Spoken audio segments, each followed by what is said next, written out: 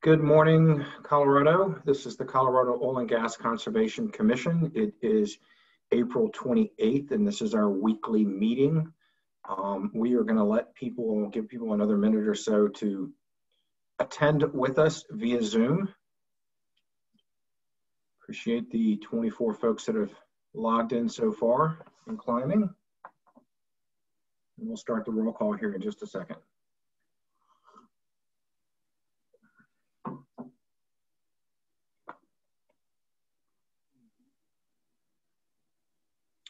Hearings Manager Larson, the roll call.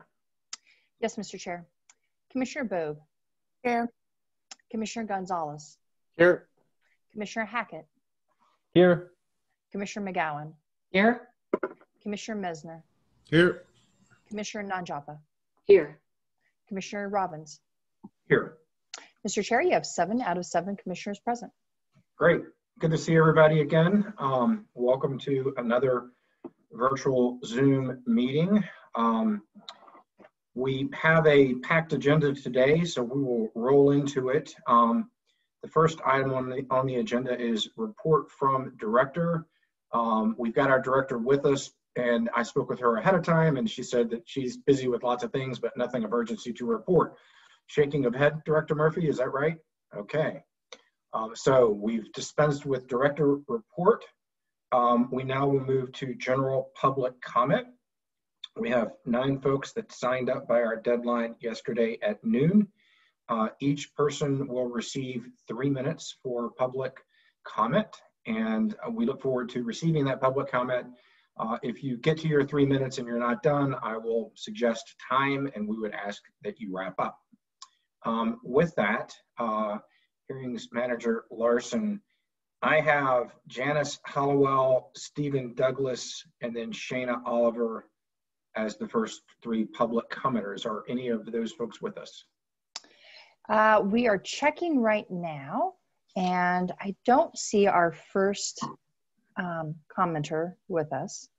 We will see if Mr. Douglas is with us. So if Ms. Amara would like to bring Mr. Douglas in, and we will go back and continue to look for Ms. Hollowell.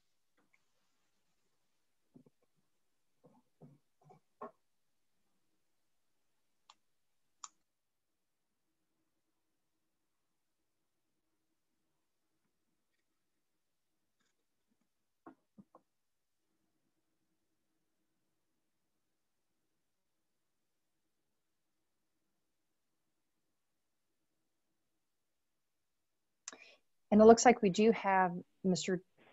Douglas. Hold on. Oh, forgive me. Hello? Hi. Yes, hello. The Hey. phone number that ends in 19, is that Mr. Douglas? Yes, thank you for allowing me to speak because I'm on another Zoom call. I just wanted to say real quick that, through the course of this year and all, and then the issue of permits and all that, I think there needs to be accountability. And I know it was addressed last week about the whistleblower and all that. And I know you guys aren't a part of, don't have anything to do with that, but it's all hand in hand and it all works together because one without the other. And air monitoring, the right to have the right information for the public to know what's going on and for your division to know what's going on. So when you are going over these permits to be accepted, you take everything into account. So appreciate the opportunity to speak. Thank you. Thank you, Mr. Douglas. Who's next? Hearings Manager Larson. Yes, next we have Ms. Oliver, and in looking for her earlier, I did not see her. We'll see if, I still don't see her. We'll continue to go and look for Ms. Oliver and bring her in as soon as she joins the meeting. JD Roybal is next on our list, and he is in the meeting, and we will bring him in.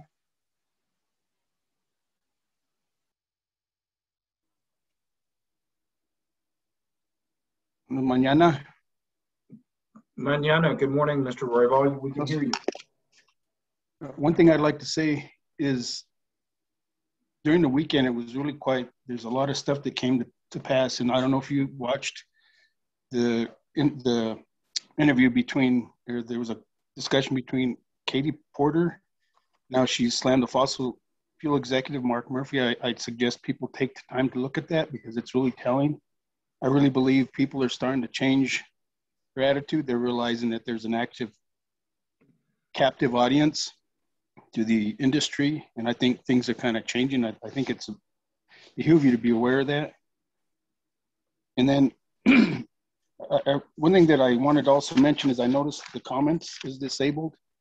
Here I was just bragging that, here you afford us these opportunities. If we were actually sitting in a room, we can communicate between each other, things of that nature. We're actually tied to this system, which is a Zoom event. So I would like you to consider keeping that comment section open because it is a form of communication that's allotted to us through this type of communication. Again, we'll just talk about that later. The last thing I would like to mention is I had mentioned about the Mayor Windsor not understanding what the red dots were, which are actual well sites. I think it's very important that this commission understands that part of your job is to represent and protect the communities because some of the rural communities, they're captured. And if you actually go out east, you'll see some of their downtown areas, the buildings are collapsing. So we have an industry come in and they come in there with their snake oil charm and do this thing. It's amazing that we actually need, and yes, I know I live in Windsor, but I have history in communal areas, rural areas. It's important that you understand that some of these folks don't really know what's going on.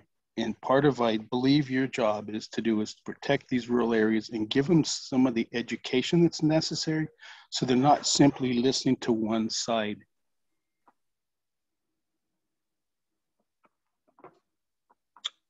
Thank you, Mr. Roybal, for participating with us and for your comments. I would like to address your contention that we should have the chat or the comment section open during our meetings, and I disagree wholeheartedly with you. We provide ample opportunities for members of the public to provide us their perspective. Anybody can provide public comment at each meeting for 3 minutes. Anybody can also provide written comment at any time. And each commissioner has an open door policy. Our phone numbers and our emails are online and you can comment to us directly. I think that it's actually interruptive and intrusive to have folks provide public comment while someone else is speaking. I much rather desire to listen to the people that have appropriately signed up. So thank you for your perspective on that. I disagree. I think my fellow commissioners are on board with me, and I think we actually are providing more opportunity for public engagement with this commission than any previous historic commission. We're here 8 to 5, Monday through Friday, and we're available for comments. So thank you for your comments. We'll move to our next commenter. I believe that Ms. Oliver is now with us. Yes, she is. We will bring her in.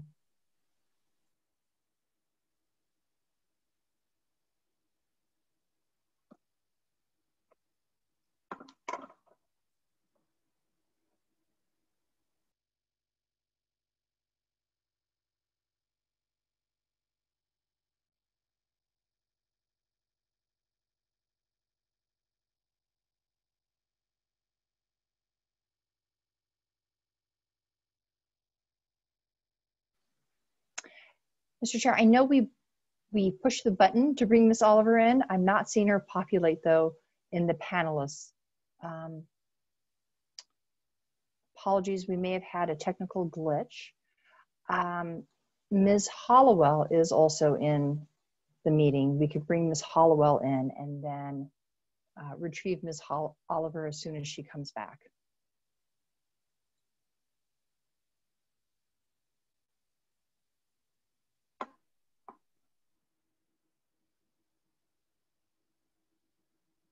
Good morning, Ms. Hollowell.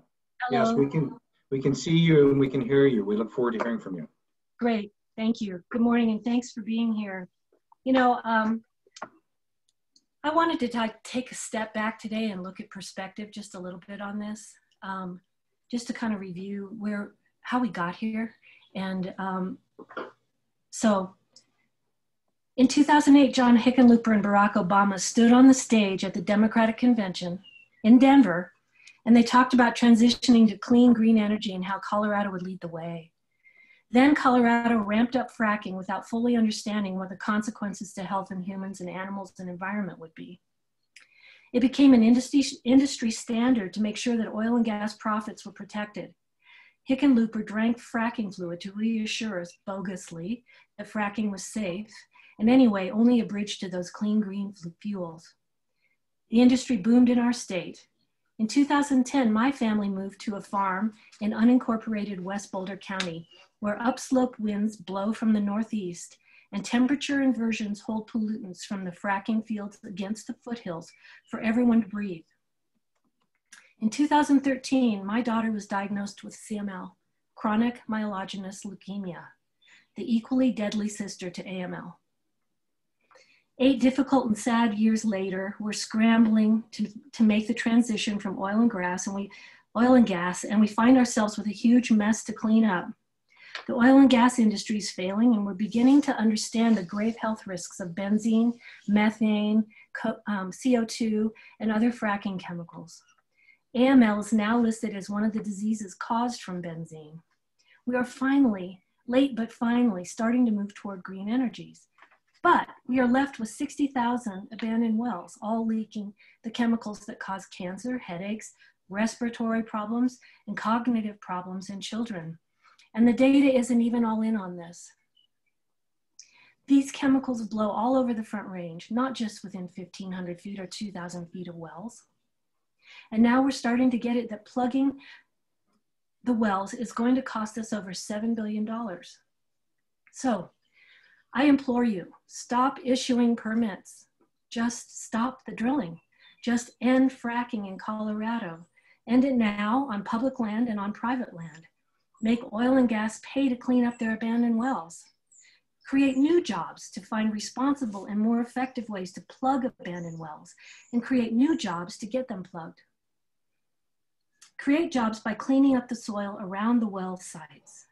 The details of financial assurances must be rewritten to reflect your commitment to your mission. We don't have time for empty promises, hesitation, or compromises that fall short of protecting public health, safety, welfare, the environment, and wildlife resources. The fact is, we now know that even if we cut all the emissions to zero, we aren't going to save ourselves and our planet. We have to actually put carbon back in the ground. The way I see it, the miles of oil and gas wells provide an opportunity to put carbon in them as part of the plugging process. If we develop new, better practices for plugging wells and remediating soil around the wells, we can actually sequester carbon, something we have to do anyway, while stopping emissions. This should be a new... time, if you could try to wrap up. I'm wrapping up. This could be a new robust industry, the sequestering of carbon and the plugging of abandoned wells. We owe it to ourselves to do this. We owe it to the planet. The technology exists. Please be expansive in your thinking about alternative well plugging practices, and then test and implement them. It's imperative. Thank you very much. Thank you, Ms. Hollowell, for being with us this morning and for your comments. Hearings Manager Larson, I believe we have Ms. Oliver with us now. Yes, we do. Hello. Good morning, Ms. Oliver. We can hear you. All right, thank you. My name is Shayna Oliver. I am a field organizer with Equal Madres, Moms Clean Air Force Colorado chapter, as well as being an Indigenous advocate for Indigenous people's rights, our right to clean air, water, and lands, as well as having an equitable solutions to our communities for health, education, nutrition, housing, as well as employment. These policies have been the reasons why we're where we're at, the reason why we have the Indian Removal Act that committed genocide on my people, myself, my family, and continues with these policies that allow to continue the extortion, the exploitation of our ancestral lands for oil and gas. And we know now that science aligns with Indigenous people's voices, that we cannot keep going on with these resources as we are. we have seen the devastation on our communities with COVID, as well as disproportionately impacted community members like Commerce City, North Adams area, unincorporated Adams. These areas are predominantly occupied by Black, Brown, Indigenous, Latino, as well as the transient low-income people that have moved in these neighborhoods and thought they would be safe and free from all the worries that they moved away from, like from back east. And it's not so if this is what we continue to do, is ignore the people and our concerns of our environmental well-being as well as health, that we need to actually address, and your department actually needs to align with the state law of climate plan action to reduce our greenhouse gases. And this is appalling that you're still continuing to push forward with oil and gas in predominantly disproportionately impacted community members, such as Black community that are predominantly live in and near unincorporated Adams County. And this is a continued environmental injustice with no accountability for these oil and gas permits to hold accountability for their orphan wells when they're done with them. Who will pay the cost for these wells when they're done with our communities? So that's why we need to move away from exploiting our community resources and actually protect our communities and our well-being and our health so that our children can thrive with a future ahead of them. And so I ask you to please deny these proceedings of going forward, of allowing oil and gas in unincorporated Adams County. I think it's very appalling that you're still not heeding to the community concerns of economic well-being and health. Thank you. Thank you, Ms. Oliver, for being with us in your comments. I believe we now have Rana Sanchez.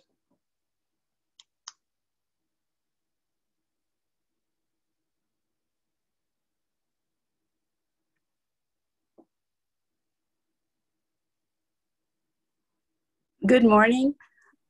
First, I would like to acknowledge that I do agree with you. We've been given plenty opportunities to address you, and I do appreciate that. I'm here to urge you to please take into account the health and safety of Colorado residents as you move forward. I'm a leukemia survivor. I had AML, and I'm very aware of what negatively impacts people's health, and it has been scientifically proven that fracking does just that. It's not good for people, and despite what the oil and gas companies want you to believe, it is not safe for people to be around oil and gas sites. I moved to Commerce City 2 years ago, and prior to that, I lived in Greeley for 30 years, so I'm very familiar with oil and gas. It sickens me to think about what extraction oil did to Bella Romero. Originally, they were planning to drill in West Greeley near Frontier Academy, a predominantly white school where the city manager's child attended. And then all of a sudden they changed their mind and decided to drill in East Greeley near a predominantly Hispanic school where the city manager's child did not go to school. We all know what's going on there. Extraction site provided Bella Romero students and staff elevated benzene exposure, a known carcinogen. While SB 19-181 rulemakings in 2020 were a significant step in the right direction, much more action is needed to protect Coloradans.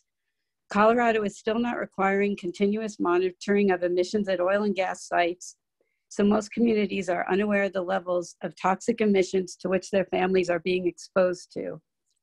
Colorado continues to permit additional fracking despite the fact that most of the Front Range has F-grade air quality and is serious non-attainment of ozone standards. In this time of COVID-19, which is made worse by air pollution, Colorado needs to put the brakes on new fracking and stop approving new drilling permits. Coloradans need to focus on protecting their health and families. They should not be distracted by having to respond to new oil and gas drilling proposals in or near their communities. Focus needs to be on adopting stronger safeguards for Colorado's health, environment, and safety. Until the above issues are meaningfully addressed, we ask that you pause all permitting and oil and gas operations. Thank you. And again, I appreciate the opportunity to speak to you and all the opportunities that you've been affording us. Thank you, Ms. Sanchez, and thank you for the kind words. Appreciate your being with us this morning. We now have Renee Chacon.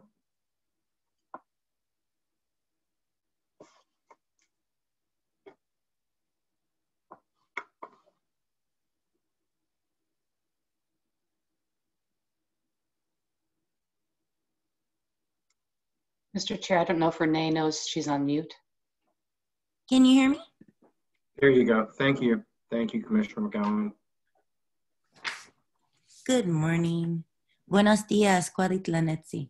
My name is Renee Chacon. I'm a mixed indigenous woman with ancestors from southern Colorado, New Mexico. And most importantly, I'm a mother of 2 sons in this space. I'm determined to be a good ancestor for them in social justice and climate justice for the rest of my life. We do live on the land of the Ute, Arapaho, Cheyenne, Hickory, Apache, Navajo, and Comanche people, and the surviving generations, both urban and rural, of the thousands of indigenous descendants of the 48 tribes that traveled through Denver. I constantly am on these to remind you to please be good ancestors, because if we had, we wouldn't be having to suffer and still survive these forms of public endangerment. Do you understand what extractive industries are currently and still doing in predatory capitalism to the land you call Commerce City, Colorado? Yes, Suncor is and continues to repeatedly violate air pollution in disproportionate communities and has fought so many reporting requirements and modifications of its permits that it still continues to refine dirtier tar sands oil, releasing toxins of benzene, hydrogen cyanide, and hydrogen sulfide. To this day, I still suffer from anemia. My son now has almost daily nosebleeds.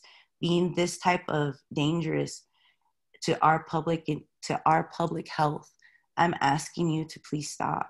We are people that we understand where you're failing us, and we're tired of extractive corporations that are given the privilege to vent in front of us.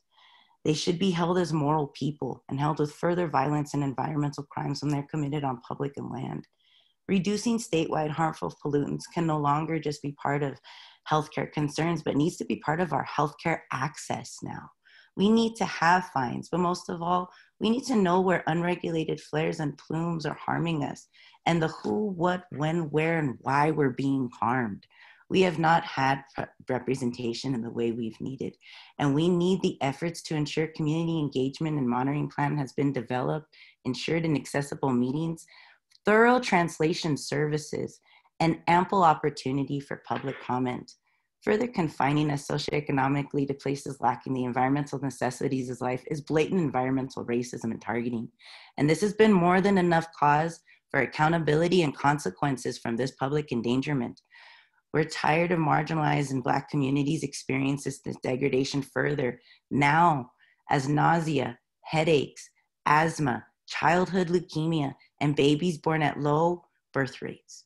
We have the right to know the particulate pollution. We know that pain is optional, but we know that pain is inevitable, but suffering is optional. Please understand that those that have suffered from COVID, I've worked from the front lines past the speech. Those that have suffered from COVID are severely dying in these spaces, are severely having lack of access to these spaces. I deliver food share to our elders 3 to 4 times a week, and I can't help them. This is getting to the point that they sit on these meetings, they hear how they can help, and nothing's being done in time to save them. This is why I sit on these every day. It's more than just for my kids. It's seeing my elders die where I'm not gonna be able to record what knowledge they'll have to help us save these spaces anymore.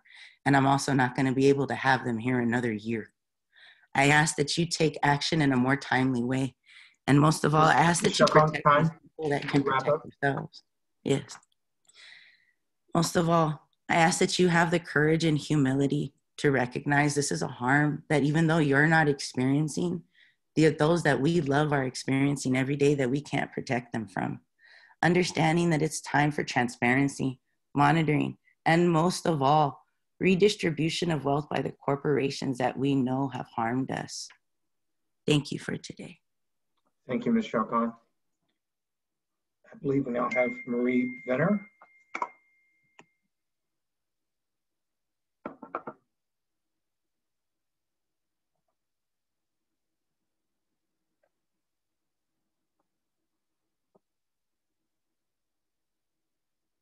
Can you hear me? Yes, we can hear you, Ms. Venner. Okay. I'm a former commissioner mom and from an ag family on one side, so from rural areas. And I'm co-chair of a Colorado Business Association. But today you might care that I've spent most of my career in cost benefit analysis for the public sector and around critical infrastructure. So please hear me when I say that this industry needs to begin annual contraction and certainly no more permitting. This is essential on sheer, simple cost-benefit terms for our state. Remaining on the current path is to abandon your responsibilities under the law and put our state in great danger. If you do the right thing, you'll be able to tell your kids and grandkids about it with pride. You will have done hard things, as we often credited the greatest generation, and you will be the ones who showed courage head on instead of ducking. Harvard research doctors are the latest to confirm that 1 in 5 deaths are caused by fossil fuel emissions. Air pollution contributes greatly to many major categories of deaths, including strokes, heart attacks, dementia, Parkinson's, and Alzheimer's. And they've been able to analyze now to the extent to determine, which of these is actually caused by fossil fuel emissions. Another interesting study is of children and teens who died who live in more polluted areas, and they've been found to have brain damage, physical brain changes caused by pollution that are similar to those problems we associate with the end of life. Air pollution is a noteworthy factor in autism too, and my son is on the spectrum. My mother is on a high level of oxygen, and I'm one who can really tell and experiences chest pain on our high ozone days. I learned this past week that Black people and poor people are 80 to 100 times more likely to live near pollution sources. The law requires consideration of cumulative impacts, and that has not been occurring. Please, please, we can only tell ourselves stories about being able to continue permitting further fossil fuel production when the whole world is telling us that the amount of production needs to decrease annually. We can only do this so long. That time is now. Please stop pretending our lives depend on it. The ability to farm and live in Colorado depend on it. Your job is to protect the health and safety of Coloradans now and in the future, full stop. To do this, you have to stop new permitting and wind down this industry. To protect our climate, health, safety, air, and water resources in frontline communities and all of us in this highly polluted area, Colorado needs to rapidly phase out fracking, especially in this time of unprecedented concern due to COVID-19. And I lost another friend to that last weekend. This is worsened by air pollution, and the state needs to put people first. Please bring existing wells up to full closing coverage. There should be an annual fiscal review and coverage of closing old wells from fees in a trust fund. Please require full funding. Thank you. Thank you, Ms. Venner, for being with us and for your testimony this morning. I believe we now have Guillermo Serna.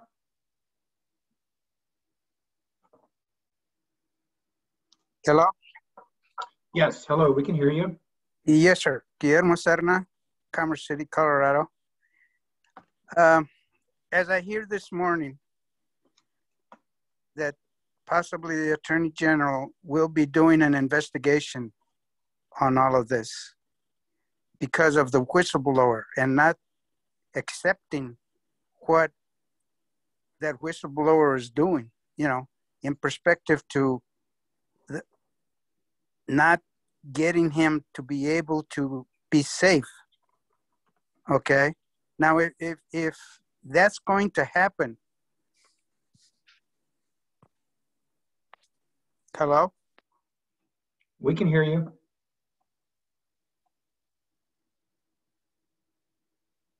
Mr. Cerna, you've muted yourself.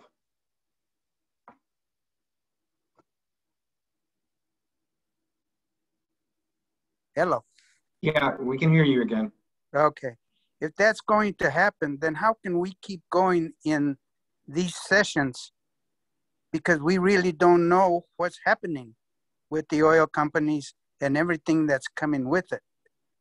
Last night, something happened to me with our county in a county meeting in perspective to information to the community. They couldn't answer questions really to water. I was told that water was going to be reusable, but what they didn't tell me was the fact that it's not usable to human beings for use of drinking water in perspective to our safety. And that bothered me quite a bit because we still have a lot of drought here in Colorado.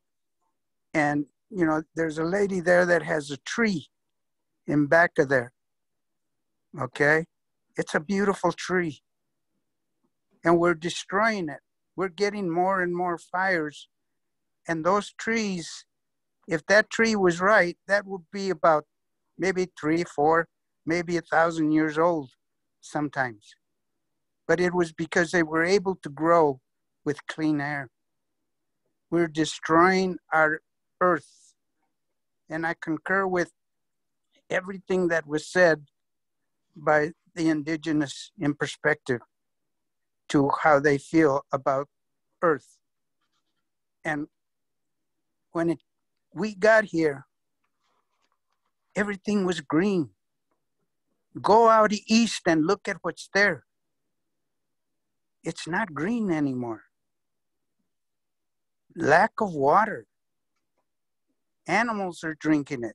We talk about environment, how we want to save this and save that, but yet we don't learn from the past. We have to start looking at the cities and different needs of each county or city or location. We were here and it was done. So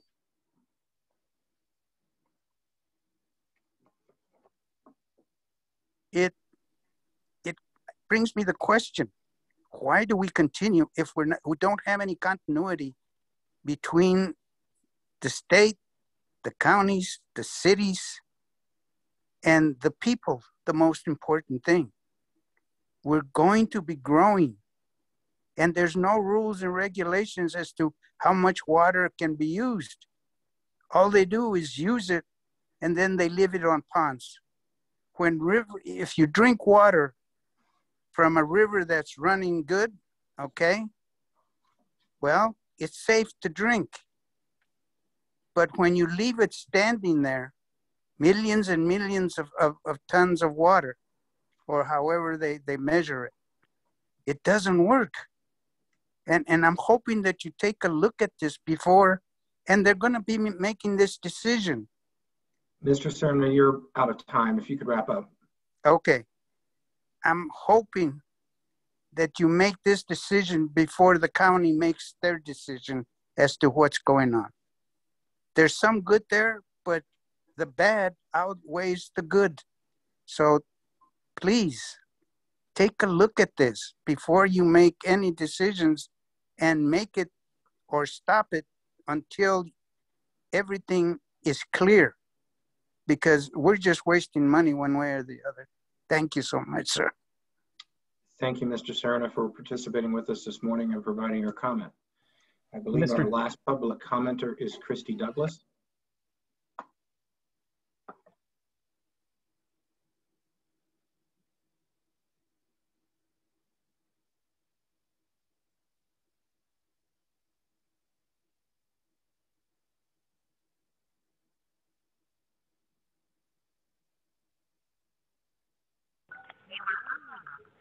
Thank you. I just got the message to let me know how I could unmute. Sorry, I have to be on a phone. My name's Christy Douglas. I come to you as a concerned citizen from Commerce City in Adams County. And a mom, a grandmother. and an activist in the community. I also serve as the co-chair for NRCC, which is North Range Concerned Citizens, but I am speaking in my own behalf this week. Again, I would like to say thank you for allowing us to come to you and speak on a weekly basis. It is tiring, but I can tell you that it's important that you hear from us weekly. So I do want you to know that we absolutely appreciate it. So last week, I brought up the whistleblowing situation with the CDPHE, and it seemed like I kind of hit a nerve with that. And I wanted you to know that I was not insinuating that the COGCC had anything to do with that situation or was aware of the fact that there was anything going on to cause whistleblowing. So I just really wanted you to know that. And then I don't know where else to go from here, except that I really echo the words of everyone else who spoke earlier today. I do see on the agenda that you are discussing an MOU with Weld County. Adams borders Weld, and whatever happens in Weld, and they seem to think that Weld will collapse if they don't have oil and gas production there, their economy. They put the economy first, and that's not right. So whatever this MOU is, I'm going to be watching it. We can see the brown cloud building constantly from up north from where I live. And I hope that you don't give them more credence than they already have in allowing them to do whatever they want and set their own rules, because now everyone's saying that you are not the floor and that local jurisdictions can do whatever they want and set their own rules. And that's not the intent of 181. I want you to keep that in mind. So I don't know what's happening here, but I can tell you that I don't like it. That's all I have for you today. Again, I appreciate the fact that you let us speak every week. And that's it. Thank you so much. Appreciate it.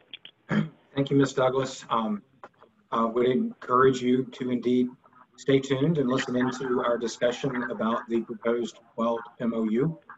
It's a process document, and I believe it is appropriate. We'll look forward to having that discussion a little later today. I do have Commissioner Hackett, who is the CDPHE representative, with us. Last week, I just wanted to clarify the record. There was some insinuation that the whistleblowing was with regard to our agency, COGCC, and that's not the case. Would invite Commissioner Hackett if he has anything to say relevant to that. I'm just trying to keep perspective on who we are and what we're doing versus our sister agency. Commissioner Hackett? Thank you, Chair Robbins. And yes, you absolutely are correct. The whistleblower complaint that public commenters have referenced does concern allegations of wrongdoing or misconduct by employees of the Air Pollution Control Division, which is within the Colorado Department of Public Health and Environment, an entirely separate and distinct body from the COGCC, which is within the Department of Natural Resources. That being said, at the same time, all of us, all commissioners, I think I speak for commissioners at the COGCC, I think I speak for staff at CDPHE and at COGCC, we're all very interested in this issue. We all share air. We all share responsibility for protecting public health and environment. So we're all very eager to find the outcome of this investigation. Just to be clear, some of the comments that were made this morning concerned the recent news reports from yesterday. I think Colorado Public Radio ran a story about Attorney General Phil Weiser calling for an independent investigation of the allegations in the whistleblower complaint. To be clear, there's two processes that will happen. There will be an investigation of those allegations by the federal United States Environmental Protection Agency's Office of Inspector General. And what Attorney General Phil Weiser called for yesterday would be a separate investigation. That's not going to be conducted by his office or anyone affiliated with the state of Colorado or CDPHE. It will be an entirely independent investigator. And that's not a way to, sidestep the other process that the federal EPA will be conducting. It's an indication, if you ask me, of our willingness to respond in a transparent and honest way in this process and participate in good faith. And also the attorneys that are actually representing the whistleblower has said as much. They think that it's a good idea that the Attorney General has called for this second independent investigation. So we all look forward to the outcome of that. We hope it's expeditious. And I think we can all agree that we hope it's thorough and we hope it's a fair investigation. So thank you for the opportunity to address that. Thank you, Commissioner Hackett. I and I think my fellow commissioners really appreciate your clarifying the situation for us and providing some perspective for our stakeholders, to whom all of us would agree this is a very important area to get to the bottom. So thank you again for that. With that, Hearings Manager Larson, I believe we have covered all public comment from folks that signed up. Is that accurate? Did we miss anybody? That is correct, Mr. Chair. All members who signed up have spoken. Awesome, great. Okay, we will continue in our agenda, and at this time, we will have an informational presentation from staff on interim and final reclamation. For our stakeholders that are listening in, we have been engaged in these informational dockets to acquaint the commissioners as well as our stakeholders with processes around oil and gas development. And today is the day in which we will hear from the esteemed Dr. Denise Arthur with regard to interim and final reclamation. Great to see you, Denise. Welcome. Thank you. All right, I'm going to share my screen. If you want to start by way of, and you probably have this, but if you want to start by way of providing some background about your employment with Commission. I know you've been there for a while and have an important job with regard to reclamation. Yes, sorry. Let me switch this around. There we go. So I've been working for COGCC since 2014. We've been building our reclamation program with very experienced and passionate staff. I'm one of those passionate staff members, and I'm very excited to be here today to talk about my passion, which is reclamation. I do have a degree from CSU, a PhD in restoration ecology, and then have been doing this type of work for a very long time. This presentation is really going to be like an introductory overview of reclamation for the commissioners. So I guess I'll just launch in. Let me grab my pen here. I do like to point at things. All right, so just a quick overview of what we're going to talk about. We want to talk about why reclamation is important, what kind of goals we have for reclamation. I'll talk about my staff and where they're oriented on the landscape. What happens if there isn't proper reclamation? And we'll talk about the reclamation steps, what my staff does when looking at reclamation in the field. And then we'll talk about reclamation concepts, processes, and some of those challenges. So why is it important? We really want to put our soil systems back together in order to build these habitats back to, and put them back together for wildlife, agriculture, and grazing. So that's why it's important. Some of these goals would include, so here's an area that had an oil and gas location, and you can see that you can't determine where that is. Same with this bottom one. On the right, you'll see a project that I worked on, it was a while ago for sure. But you can see this was a water pipeline that was going in the forest up outside of Nederland. You can see staging areas. This is the after photo. You can see that that whole disturbance has disappeared over time.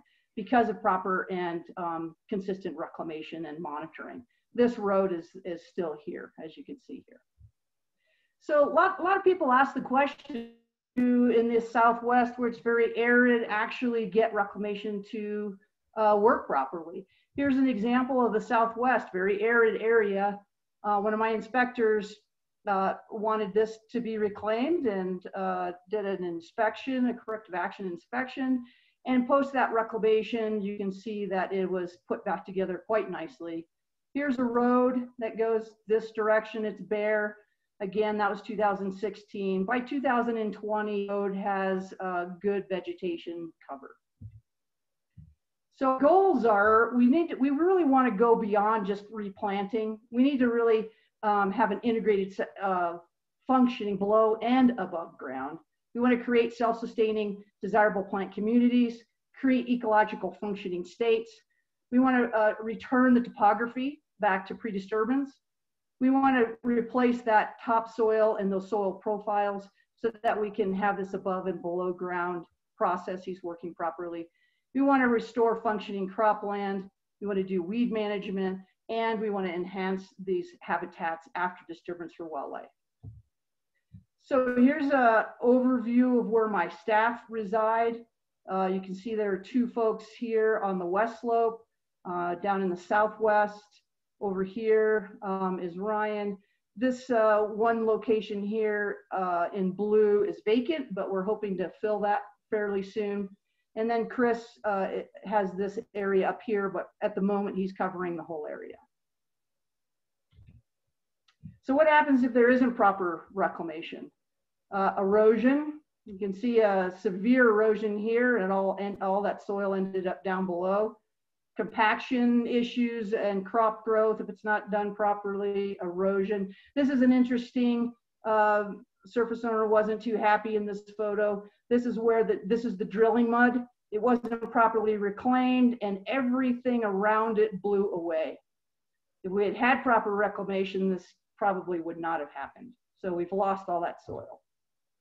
When you have improper interim reclamation, you have these large sites that are not stable, bare areas.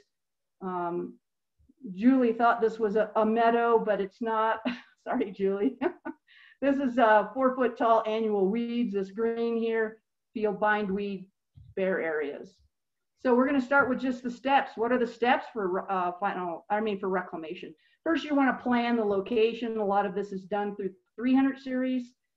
Now the 300 series is asking for a topsoil salvage plan, stormwater plans, and interim reclamation plans. All this planning really helps up front when you're talking about reclamation down the road. Next step is, one back. My staff will probably be looking at these, and we're developing guidance documents for the operators. So a Form 42 goes out to one of my staff members, and they arrive at the location. They look at stormwater, topsoil salvage. They check the 2A compliance with the total disturbed area. They look at conditions of approval. Then there may be another staff that would, this is prior to the well completion. Again, we look at these A through D here. We might look at these wildlife protections more closely at this point. So interim reclamation is going to be the next step, but what is interim reclamation? So here's your overview. This location is fairly large in the beginning. So then you have a couple of wells, you have your tank battery, and once that's done, well, you need this area in the beginning for frac tanks, parking equipment, so on and so forth. But once that's done, you should be able to shrink the location. So in blue, that would be considered your interim reclamation area. The area is not needed for production. So interim reclamation assessment, timing, stormwater, recontouring, decompaction. We'll talk about some of these specifically as we move forward. The location size, is it appropriate after the interim reclamation has been done? Only areas needed for production.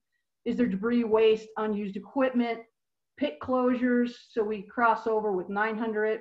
Weed control, and then are those topsoils and stockpiles protected and stabilized properly? We also look at seed mixture. We look at the vegetation, whether that's crop or a rangeland situation. We'll do an assessment of the vegetation cover at that point to make sure that it has been properly reclaimed. And then again, we look at wildlife protections.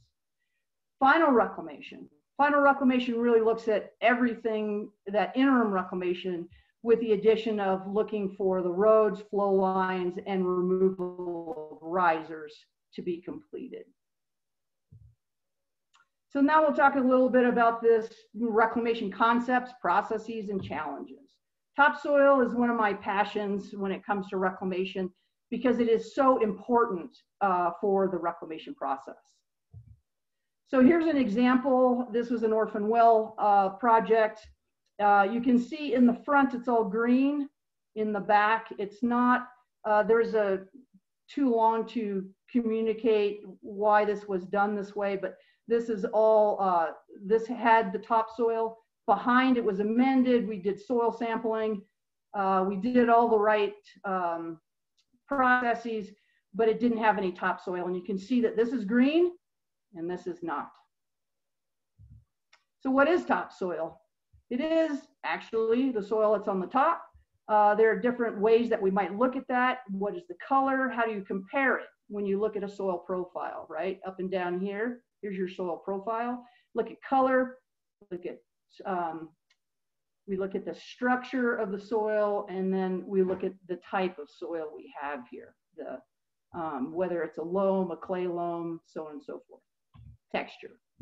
So why is it important? It really has all that, the topsoil is alive. It has all that microbial activity down below.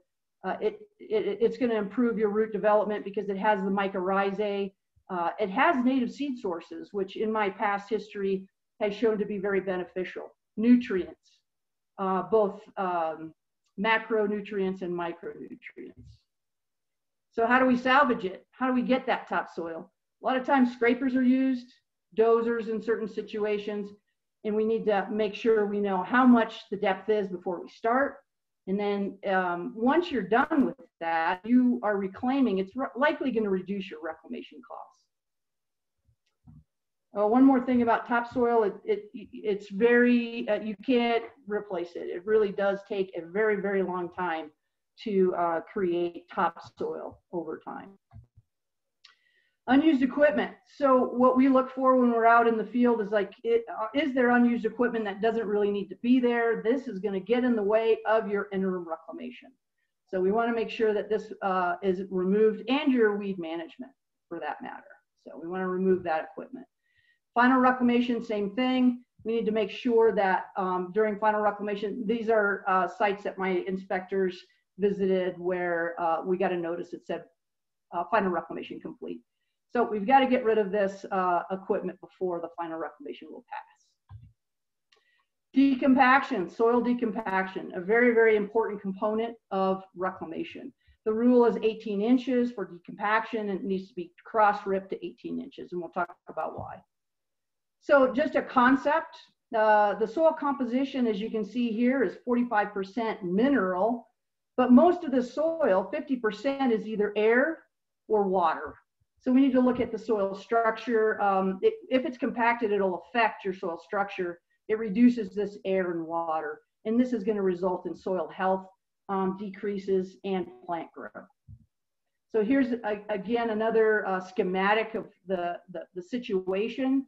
When those soil particles are collapsed, you can see that your water and your soil or your air can't penetrate that soil any longer. Also your roots. And you have this situation where just driving over it can compact the soil to below 20 inches.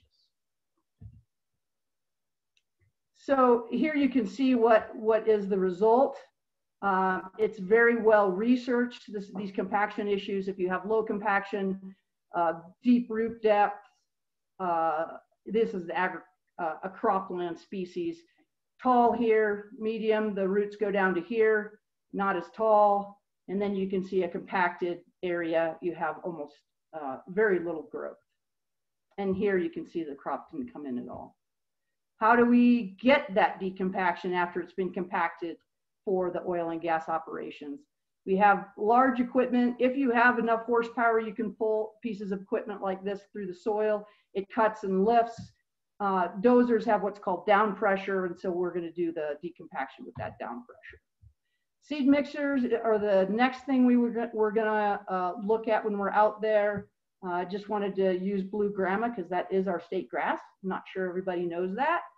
And then buffalo grass is very common. So we want to create these long-term self-sustaining plant communities and that reflect your reference area forbs or flowers, so on and so forth, shrubs and grasses. So those are our goals. So the way the rules work is if the seed mixture, a specific seed mixture is requested by the service owner, that's what the operator needs to use, regardless of whether it matches the reference area at that point. Seed mixtures, otherwise, the operator needs to go to the soil conservation and get seed mixtures. You can see why native seed mixtures do well because they have higher drought tolerant. You can see here's a common plant that was used in reclamation. It's called smooth brome. The roots just go to here. And over here, I can't see it because you guys are there, but Kentucky bluegrass, if you can see that, is, oh, I can see it over here. That's your lawn, and you can see how short the roots are. So how do we get this done with equipment? What's needed? Seedbed preparation is one of the first things you might want to look at. These are the different types of equipment. Fertilizer, this is only if fertilizer required. You might want to do a soil sample to determine that. This is what's called a hopper. I don't know if you can see those white flakes coming out. That's your fertilizer. In situations where you have topsoil, I typically do not recommend actually fertilizing. Here's your seeding equipment. So you have different types of drills. I thought this might be interesting to folks. This type of drill has 3 seed boxes. The reason you might want that because seed has different architecture. It's either fluffy seed, large seed, small seed. Buffalo grass, for instance, has 56,000 seeds per pound. Blue grama, 825. Sand drop seed, like 5 million, right? So you want to have these different seed boxes so that you have a uniform distribution of your seeds. Seed stabilization, seed bed stabilization, and erosion control once you've seeded it. You don't want to leave the soil out there just bare. It also retains mulch, retains moisture, adds carbon, stabilizes it for erosion, wind, and water. That's the seed bed and the seeds in the soil.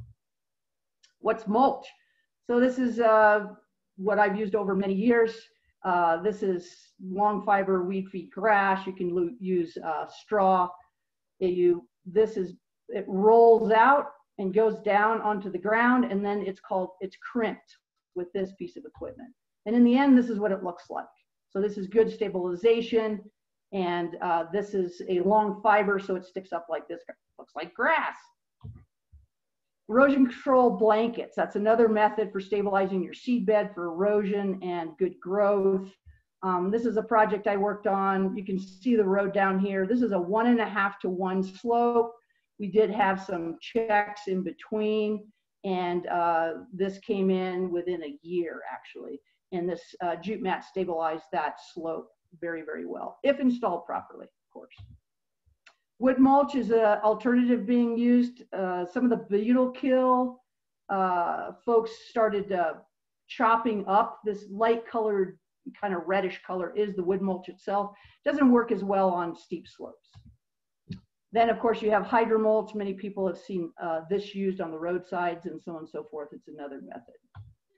Some people like to use manure. This is not recommended by staff. It's very hard to get an even distribution. If it's not composted, it has many weeds. All of this green that you see in the foreground are weeds. And then you can see the bare areas where it's too thick, nothing can come through. And here you have a reference, this is the reference area just outside here, and you can see there are no weeds. So how do we make sure that it is growing properly and everything is working? So we have this pre-reclamation. This area was a pre-reclamation area. And then we say, okay, well, did it meet the 80%? This is after. This is one of my projects again, down not on an oil and gas location, but you can see that you have good growth here. So this is what staff will do to verify this 80%, which is in the 1000 series rules for interim reclamation. We don't do this on every location if it's an obvious pass, and my staff has a lot of experience with this. So what is that little piece of equipment here? How do we do this? It's called first hit point intercept method. We use a laser. It projects down to the ground. We write down what it intercepts. Is that a grass? Is it bare ground? Is it rock? So on and so forth. We go along a 100-foot transect line and stop every 2 feet and take a reading on both sides of this piece of equipment. This is an example of the sheet, the data sheet. We write down the species here, what we saw, what was hit. We'll have a disturbed transect and a reference transect to try to figure out how things are going. Then cropland. How do we make an assessment of the cropland to see whether it should be released? So, or it's good for interim or final for that matter. We need to look at density, not just density, but height. So you can see here, this is the reference. It might have the same density as you have here, but obviously there's a height issue. So if something's going on with the soil or if it's compacted, you may have the right number of plants, but they're not flourishing.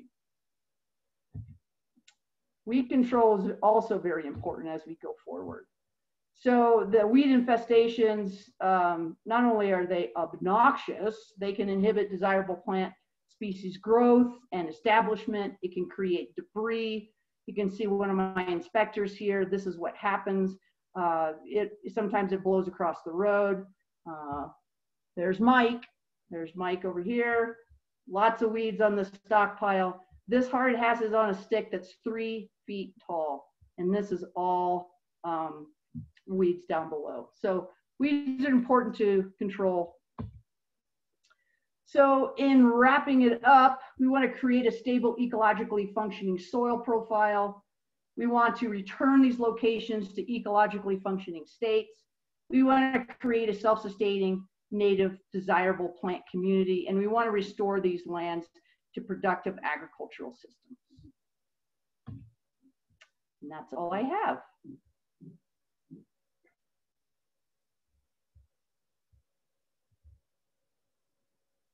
Thank you, Dr. Arthur. Looking at commissioners, do we have questions? Commissioner Nanjapa, and then Commissioner McGowan. I think I saw Commissioner McGowan's hand first, so I'll let her go first. That's fine. I couldn't see everybody. Go ahead, Commissioner McGowan. Thank you, Mr. Chair. My questions are probably going to be much more rudimentary than Commissioner Nanjapa's. When we're talking about soil, is it mostly that soil needs to be replaced and aerated, etc., because it's been compacted, and or are there also issues with soil that's been contaminated and then it has to be replaced? So, and when you're talking about reclaiming the soil, are we mostly, in most cases, are we just talking about coming in with special equipment that helps create that air again, and or are they bringing in fresh topsoil because it's been degraded? So I guess I'm unclear a little bit about kind of how that all works. Thank you, Commissioner McGowan. Yes, everything you said makes sense. So we have multiple situations. One would be putting those soil profiles back together in the order that they came out of the ground. So compaction is one issue that occurs during the disturbance process. So even those subsoils that are below the topsoil could be compacted. So those need to be uncompacted, which is going to add that air and water that you were talking about. And then you want to bring that topsoil back. Soil sampling may be important in many situations to determine what needs to be done, if it has the right agricultural analysis, which would be organic matter, and there's a whole suite of analytes that you might want to look at for the soil. Replacement soil has been done before when it's so contaminated that needs to be moved off. We do ask for, if they're bringing in topsoil, that they do a test and compare it to the reference soil so that they're not bringing in lower grade soil from somewhere else, quite fair to the surface owner if we have poor soil being replaced with what used to be good soil. Does that answer your question? Yeah, so it sounds mostly to me like it's compaction issues and trying to get the soil back to its natural state so that the things that normally grow there can grow. Yeah, that is definitely a big factor. There'd be some issues with salt if there were spills, but that would be a different situation where we would have to look at that because you couldn't get it to grow. But yeah, the topsoil would be piled separately. The subsoil would be decompacted, like you said, and then that topsoil would be brought back. Thank you. That was a really good presentation, by the way. It was very informative. Thank you. Thank you. Mr. Nanjapa. Thank you, Mr. Chair. And yeah, thank you so much, Dr. Arthur. That was great. I really appreciate all the information. One thing that I appreciated and just wanted to see if you could maybe delve into a little bit further was the root depths. Something that I had learned in some of my work that those, as you highlighted, the smooth brome and the Kentucky bluegrass, which are technically invasive species, and how they are such short root depths. And could you just explain a little bit more for everyone listening about why that matters, with a little bit more color to that? Sure. Thank you. Thank you, Commissioner Najapa. Yeah, root depth is very important, and these agricultural introduced species like the smooth brome and Kentucky bluegrass, they haven't, typically those were developed with irrigation. So in your drought-ridden areas, especially in Colorado as being a semi-arid area, you want species that have deep roots. So when they die back, they can then recover with soil water that hasn't gotten to the surface and essentially evaporated.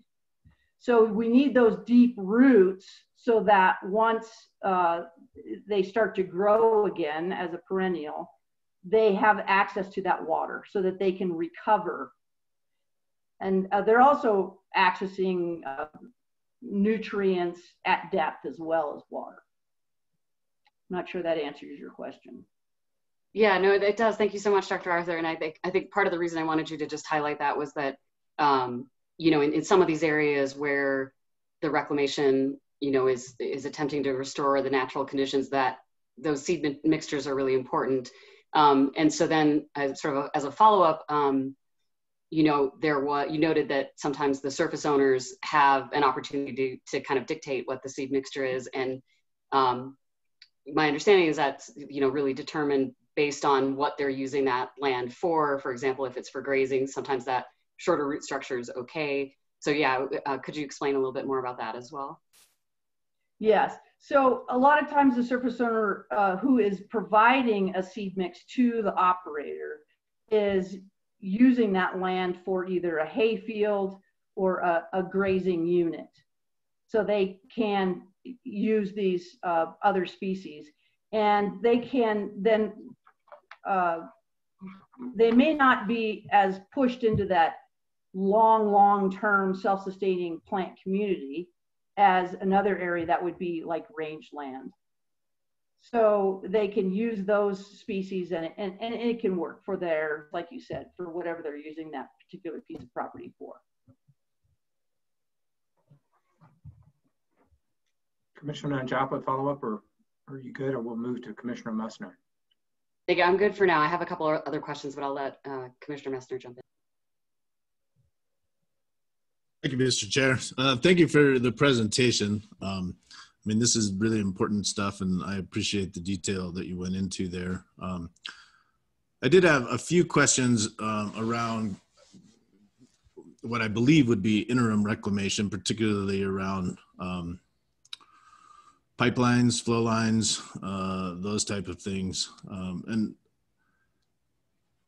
mean, is it true that typically when you're doing an interim reclamation on a working pipeline flow line, that there are certain vegetations that you're trying to keep out of that area, right? So, I mean, even if this is going through, you know, a treed or forested area, you're not planting trees back on top of that pipeline because the root structures could cause integrity issues with the pipeline itself. Yes, typically we have not been in these areas where trees are actually being planted. Typically it's a forb, shrub, or a grass. So we don't have a lot of situations, especially on a pipeline or flow line, where we're actually planting trees. Okay. Because I was a little bit curious, and I've had some experience around it, you know, in the northern parts of Gunnison County. And I know there's some situations on the western slope, although perhaps that's a different authority that's addressing some of those interim reclamation issues.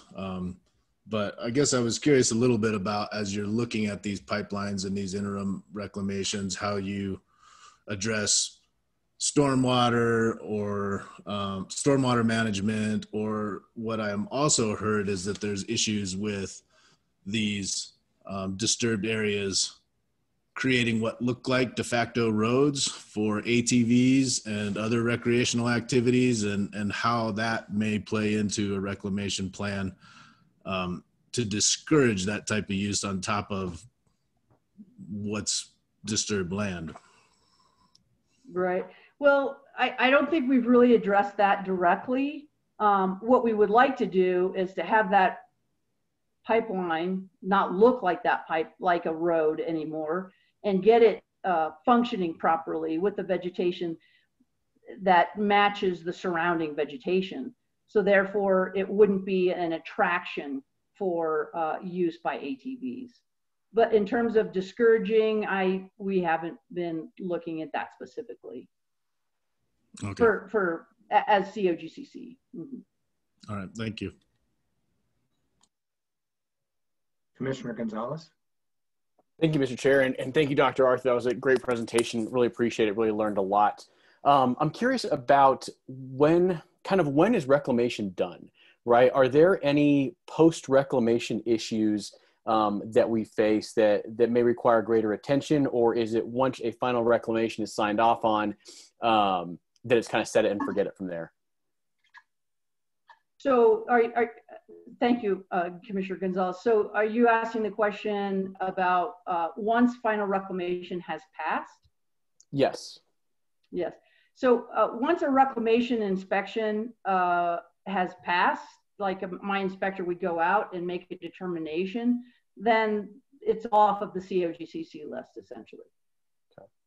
Okay. And is there any, that was your question.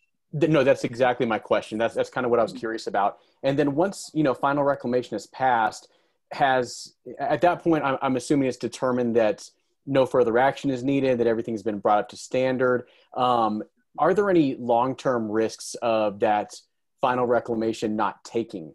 And when I say not taking, like, you know, the vegetation not sustaining, or, you know, future weed issues or anything like that? Yeah. So at some point we have to step away once we look at it and, you know, determine that it's at least per our rules, which is 80% cover of a reference area. So that vegetation should be stable at that point.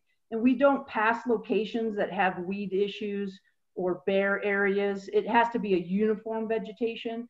So our assumption at that point is, yes, it meets all these requirements and it should be self-sustaining from that point on. So we do want to wait. This is actually a good question, because we do want to, if we had an issue 1 year and they go out and spray all the weeds, we don't want to go out maybe that next growing season because it may be sustained at that point, but maybe we'll want to step back another growing season to make sure that those weeds were quote unquote permanently taken care of. What happens in these systems is that when you have your perennial vegetation growing well, they outcompete your weeds. So when you see, for instance, when you see a roadside disturbance and it gets a flush of weeds, it's because you've changed that soil profile and engaged the microbial population there because you've disturbed it. And that increases your nitrogen. So then you get a flush of weeds. So once that all settles down, all that interaction between the microbes and the carbon and the nitrogen, then your perennial vegetation is, well, your nitrogen in the soil is going to go down, and your perennials are, what's the word for it? They do better. Let's just put it that way. They do better in lower nitrogen regimes. So once you get that, that's why we really want that self-sustaining perennial vegetation going, because it should outcompete your weeds. Thank you. That's very helpful. Yeah, I'm sorry, and be a good for stormwater. Yes. Dr. Arthur, I too want to thank you for the presentation. I've got a question that is somewhat off topic, but I think it's on topic, or it's a topic that maybe is for a different day's discussion. And it just has to do with the whole concept of surface owner variance. And, I practice law in Southwest Colorado, and I'm familiar with folks down there who, from a surface owner perspective, weren't necessarily in line with all of the state reclamation requirements, and some of the activity that happened on their land, they would have liked to see it sort of remain as is. For instance, some of the area that is no longer for tanks, et cetera, they may want to use as a parking lot for you name it, tractors, et cetera. Can you speak briefly about that, or if you want to defer and we can have another discussion about that issue later? I just want to kind of get it out there for myself and for our stakeholders and for our commissioners. Yes, that's a good question. We considered doing some of that in this presentation, but it's a very large topic with putting it all together. So I think Director Murphy would like us to defer that conversation, and we'll do a full presentation on that down the road. Director Murphy. Thanks, Chair. That's correct. I thought it made a lot of sense to first set the foundation of what is reclamation, what are the principles of it, what are our end games and goals, and how do we get there, and kind of understanding not the mechanics of it, but the techniques, right? Denise walked through a lot of the different ways to get from an oil and gas location to a successfully reclaimed meadow without weeds, it turns out. I swear I studied wildlife biology, Denise, but I'm not very good at plants, apparently. So to start there, and then the next chunk would be talking about how do surface owner variances fit into this? How does the subsequent use of the property fit in, and how should we be thinking about that and orienting around it? Okay, that's fine. I just know from my days as director that was an important issue, and I'm happy to defer it to a subsequent meeting. But since I did raise the topic, can you just explain what a surface owner variance is for everybody, and then we can defer the broader discussion about it to another day.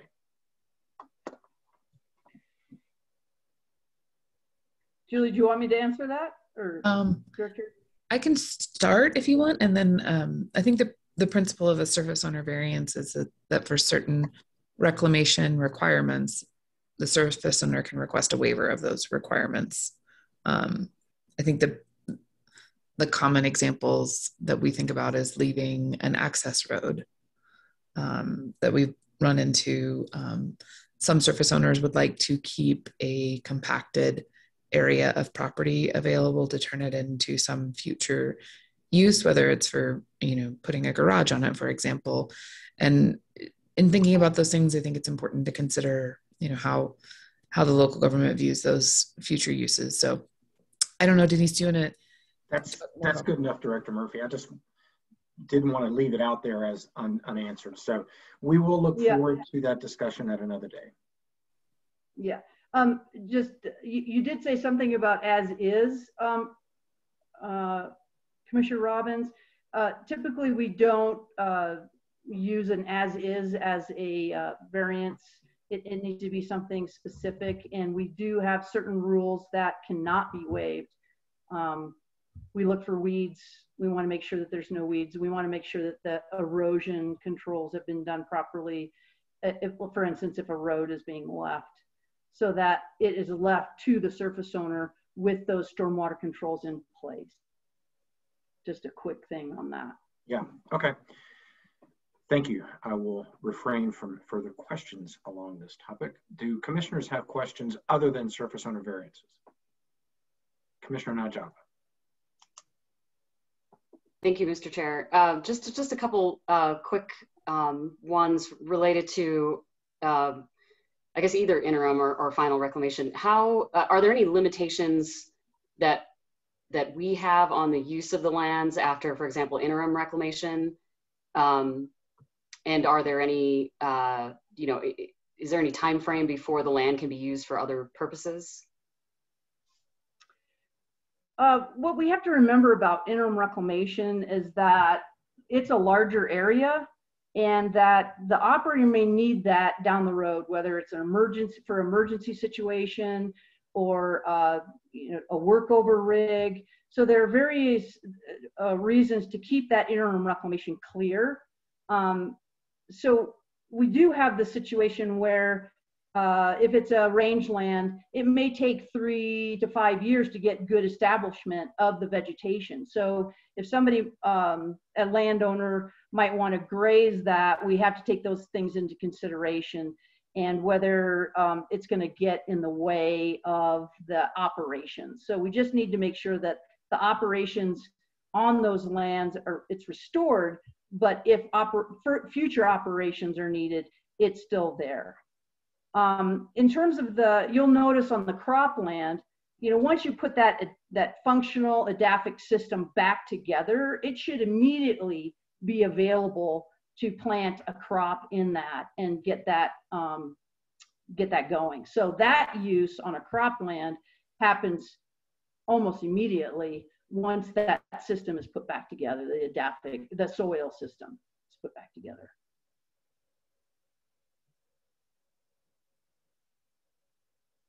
Did I answer your question? Yes, thank you very much. I think that's all I have for that. Thank you. Other questions from commissioners?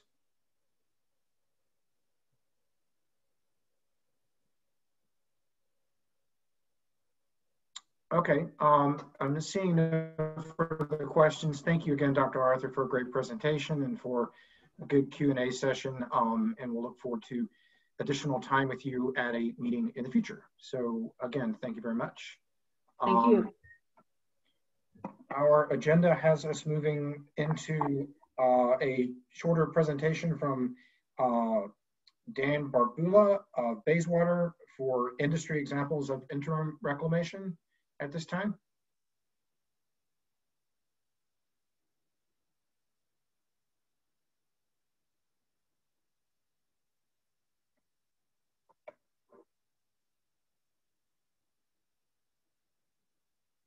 Yes, can you hear me?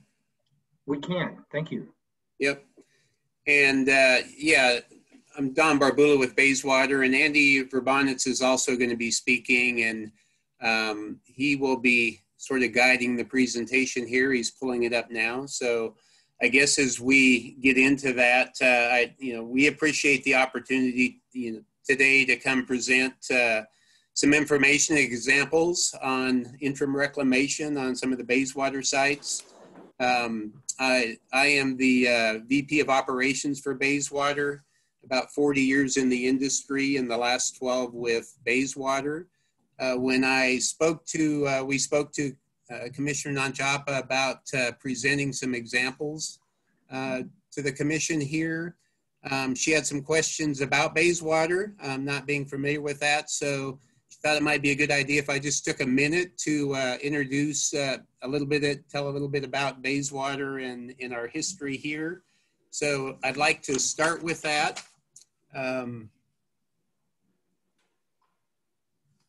Relative to a lot of the big name players, obviously, that people are more familiar with in the DJ, Bayswater is a relatively small, privately funded company. While being small, we are very active operator in both the DJ Basin as well as in the Midland Basin in Texas. We raise and deploy capital through a series of energy funds.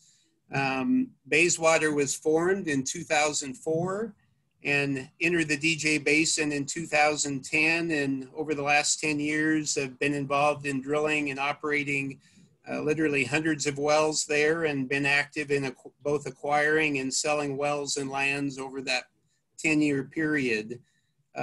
Today, what do our operations look like in the DJ? We've got about 22,000 plus acres in Weld County. The big gray area on the locator map there is the Greeley at the bottom of the page. So we are north of Greeley around the towns of Eaton and Alton Severance. Today we operate about 145 horizontal producing wells. Those are located primarily in the blue outline boxes there, the DSUs that are displayed there on the map. In 2020, our average production was about 8,600 barrels a day and a little over 28 million cubic feet of gas. We have had a continuous one-rig drilling program in the basin. Really for the last several years, we feel fortunate and thankful that we're able to remain drilling through 2020 and the pandemic and gyrations in the market there.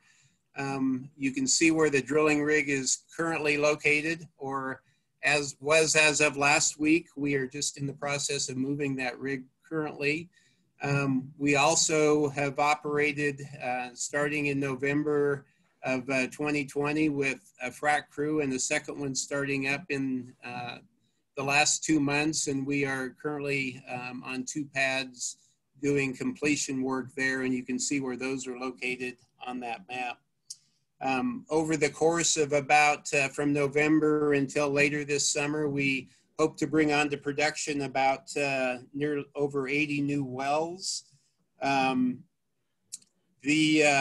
Active areas, you can see we have invested in our active funds. We've got 2 funds that are currently active that we're investing capital for.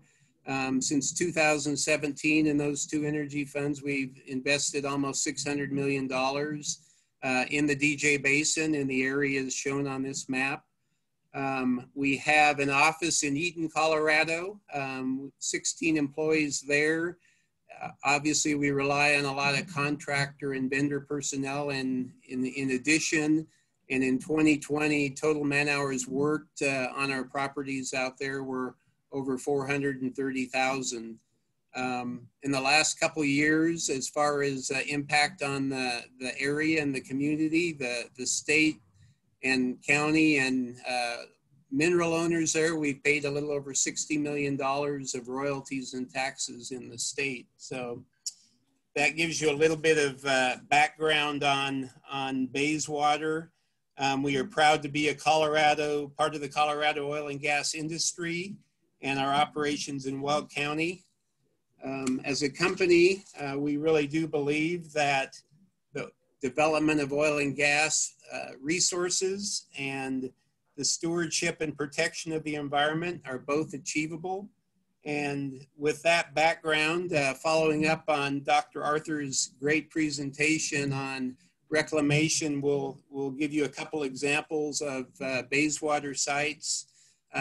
Bring your focus area back to an area just northeast of Eaton, where the rig location was. That's our Calvary Farms pad. And we will be showing an example of some interim reclamation on that pad. I don't know, Andy, are you able to move the slide forward?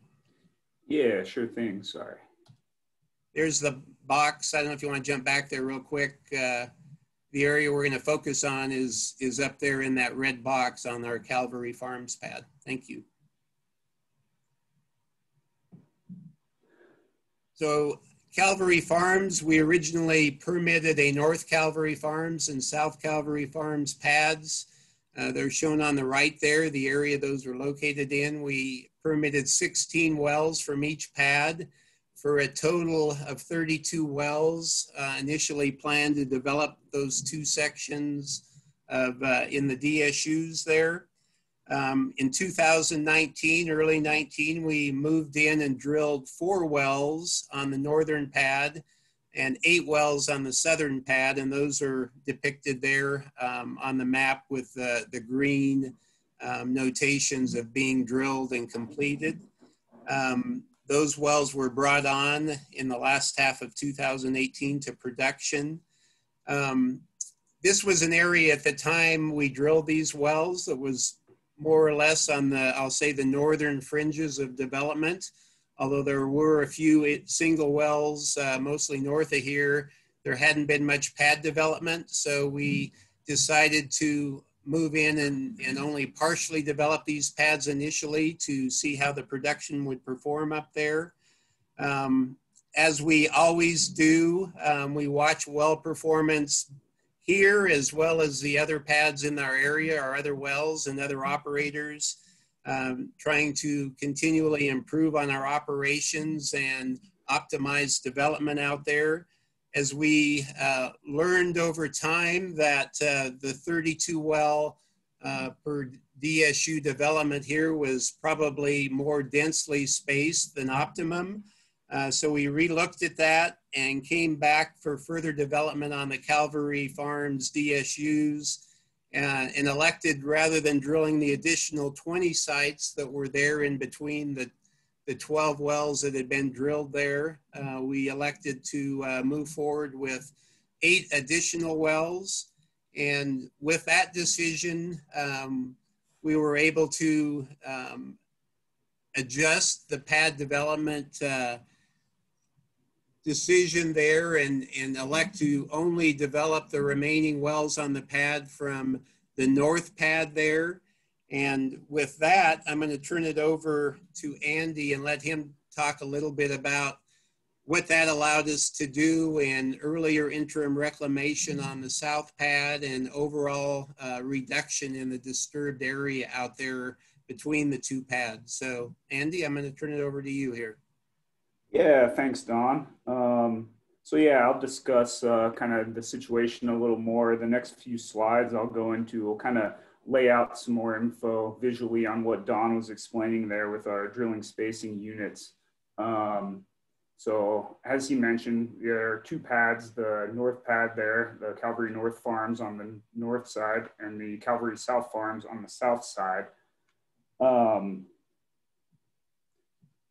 And originally, like Don said, 16 permitted wells from the north pad. Our original drilling and completion footprint there permitted for 6.41 acres and our interim reclamation footprint of 3.2 acres with 16 wells. And then on the south pad, we have 7.3 permitted acres for drilling and completion phase with 3.65 acres allowable after interim reclamation, again with 16 permitted wells off of each pad.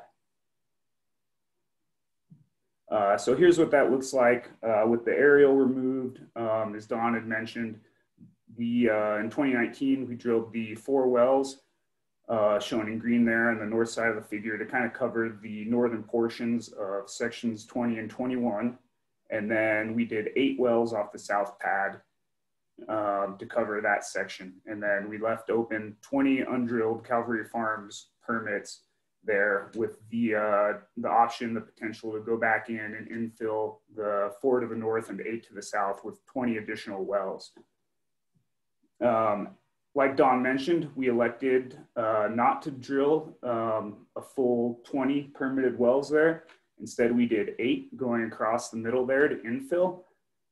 This is what we currently were drilling on. And we just got done with these 8 wells here earlier this week. So the rig has moved on. And those are the 8 wells, proximate locations of what we just got done drilling. So looking back at that with the aerial back in now, outlined in blue on the left side there, you see the north pad and the south pad, the 8 wells that were just drilled. And from a surface use perspective, the innovative thing we were able to do here is because we didn't need as much room and to drill 20 wells, we were able to drill all those 8 new wells we drilled from the north pad. So again, kind of make best use of that north pad. And what this allowed us to do was perform our interim reclamation on that south pad sooner than anticipated. So Dr. Arthur did a great presentation on her reclamation processes and kind of some nuts and bolts stuff.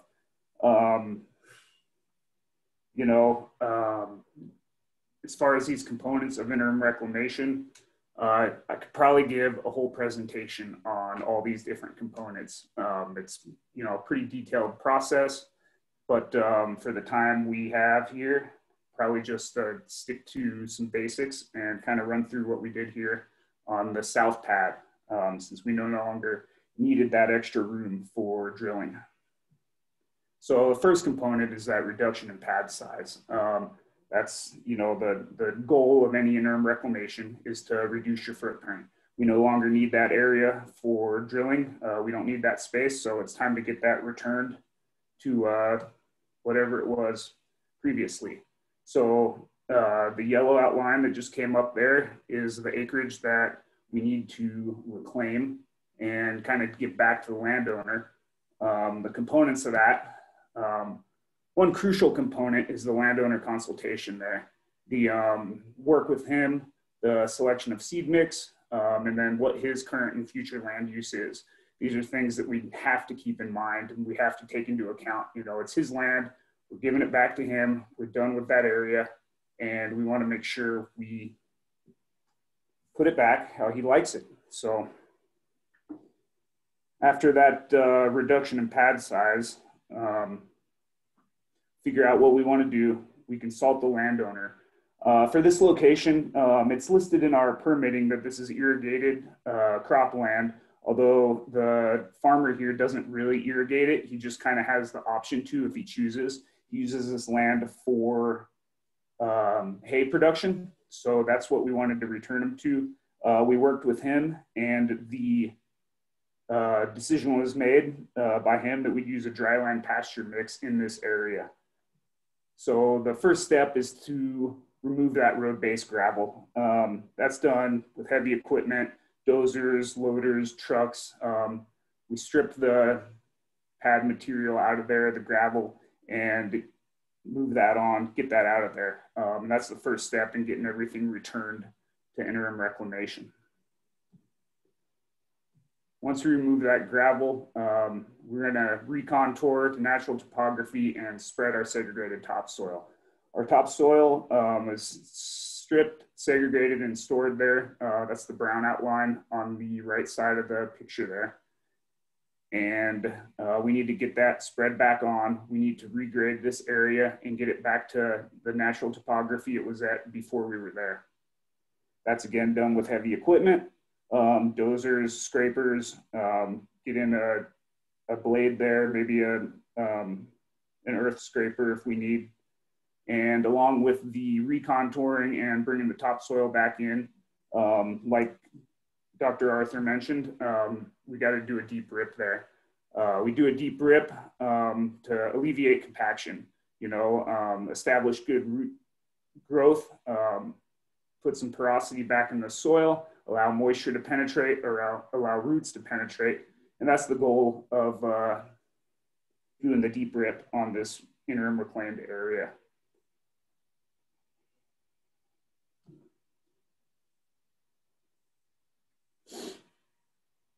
Following that deep rip and bringing the topsoil back native grade, we're gonna apply seed and straw mulch during the appropriate seeding window. So We actually started this interim reclamation project kind of last fall, end of last summer, when it was really too hot to do seed. That seeding window is it's important to seed your area during the appropriate time. So anytime between your first hard freeze, once weather cools off, but before you get that first hard freeze is a good time to seed.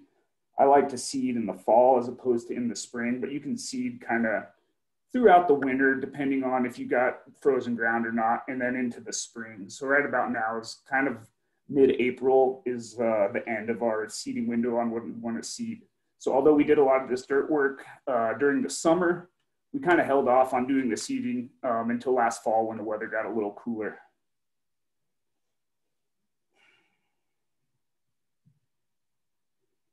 And then, you know, as far as the additives go and soil health, we could give a whole presentation on soil health, and Dr. Arthur touched on that. Again, I'll mention your presentation a bunch because it was good and had some good detail.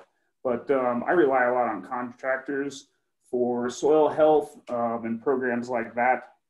You know, if we need to do amendments or additives, if for some reason this location didn't start growing good grass after we seeded it, I could come back in and do some soil testing, really look at the agricultural parameters that are there in the soil, and kind of have some contractors that specialize in looking at that soil, telling us what's in it, telling us what's not in it, telling us what we might need to raise or lower the pH, things like that kind of help root growth, help germination, help soil health, and kind of get established. So that's kind of what we do there. Another thing we do is install straw mulch during when we're doing our seeding. And that helps both stabilize the soil, keep it from running off, and then that also helps the moisture stick around. So your seed has a better chance to germinate. And then at this point, the site should be more or less stabilized, but still we got to keep an eye on stormwater. We still inspect this site regularly on our stormwater route, make sure no sediment is leaving location, make sure there's no ruts forming, and just to make sure we're looking good there from a stormwater perspective. And then the one thing that we always got to keep an eye on is weeds. If weeds pop up, we got to mitigate them. Best way to combat undesirable species infestations is to establish a robust, diverse native plant community. And that kind of outcompetes the weeds and just takes up all the space that those weeds need to grow. So that's key. That's the first step before you use any herbicides or application or to deal with weeds. But the best way to deal with those weeds is to establish a good, healthy native plant community. So you'll have to imagine this area outside the red line has been reclaimed and returned to agriculture there, hay production. And then what we've done now is we've taken our 7.3 acre footprint and we've got that down to about half, turned that into a 3.4 acre footprint. And then one metric I kind of like to look at a lot is kind of our acres per well. So with 8 wells on this pad, we were up at 9/10 of an acre prior to our interim reclamation. And now post interim reclamation, we got that reduced by half. And we're down to about 0.4 acres per well following our interim reclamation.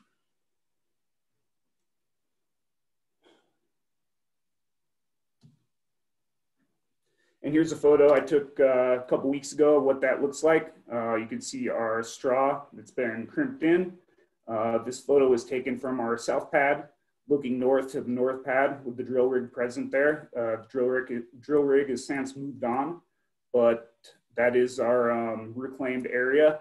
Tough to tell in this photo, but we are starting to see some grass pop up now, which is a good sign that everything went pretty well. And ideally here in 6 months or maybe longer, maybe shorter, we'll have this back to a good status. Everything will be reseeded, soils will be stabilized, grass will be growing, and you won't be able to tell that we were ever out there. That's the goal of the interim reclamation here.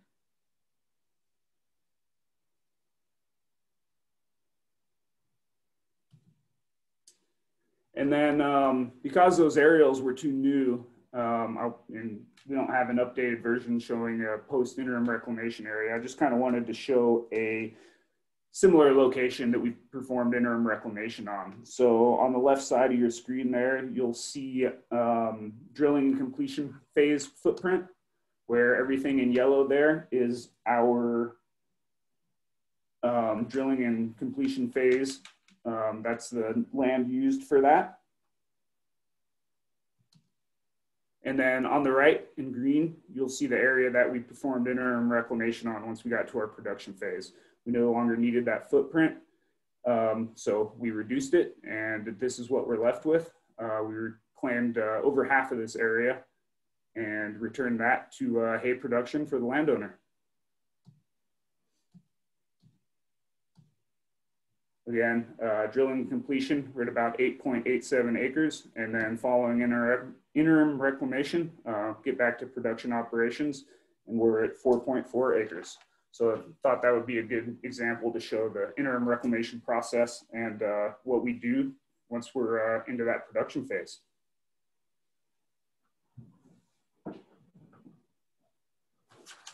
And then we thought we'd just kind of close with a little bit on our land stewardship. Don mentioned this a bunch, but you know, one of our, I'll just read this top line. On a daily basis, Bayswater aspires to demonstrate that oil and natural gas development can exist in partnership with environmental stewardship. So we take that very seriously, especially me with running our reclamation programs. I take pride in working with the landowners, communicating with them, asking what they want in the future, talking to them about what their future land use is going to be. And then when we perform our interim final reclamations, we make sure to keep that in mind when we progress and do this work. You know, keeping those guys happy, leaving a positive impact with them is really important to us. Doing things like this isn't just corporate lip service. I mean, we really do mean this stuff, what we do and how we operate. You know, we want to be responsible. We are responsible. We treat this land like it's our own. In fact, a lot of our employees live and work locally there in the Eaton area. They grew up there. They know a lot of these landowners on a personal level. So we source contract work locally when we can. And, you know, just kind of do a good job to do our part, be part of the community, and keep these landowners happy with our reclamation programs. Anything else you want to add on this, Don? No, I think you covered that very, very well, Andy. Thank you. And, you know, we'd be open to answer questions if there are some.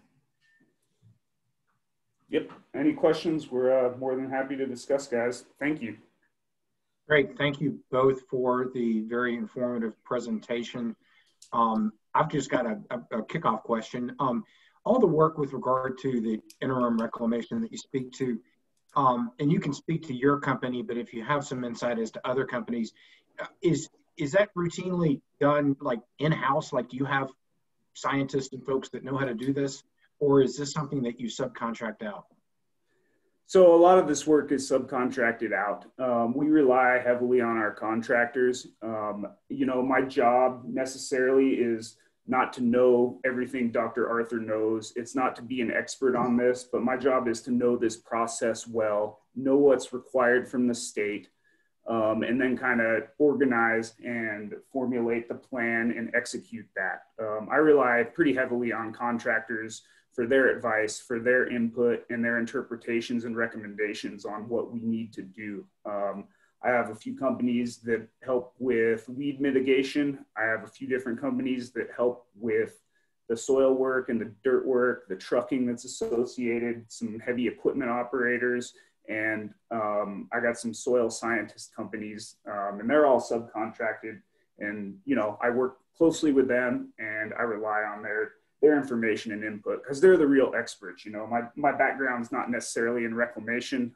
It's in environmental consulting, but as far as the soil scientists go, you know, I don't know what Dr. Arthur knows. I don't know what these specialists know, but I listen to them and kind of work together and make sure we have a good plan to do this stuff appropriately.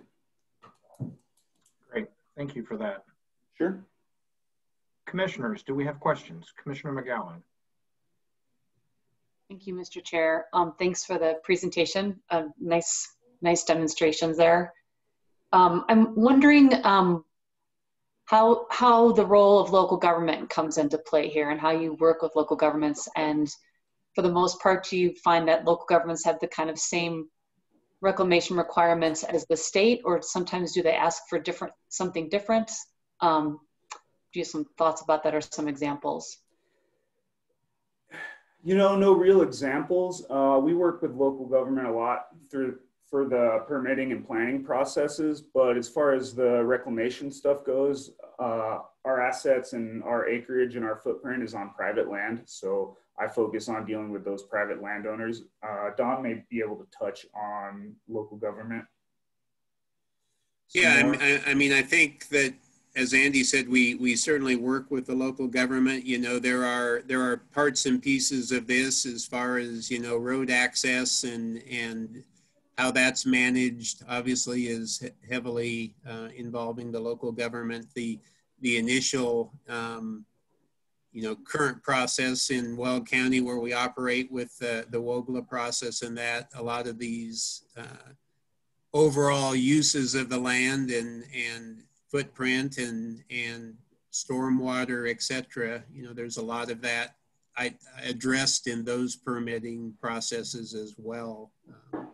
But I wouldn't say as Andy said, there's a lot of involvement maybe in this reclamation piece per se, because it is primarily geared towards the sort of the state rules and, you know, making sure those are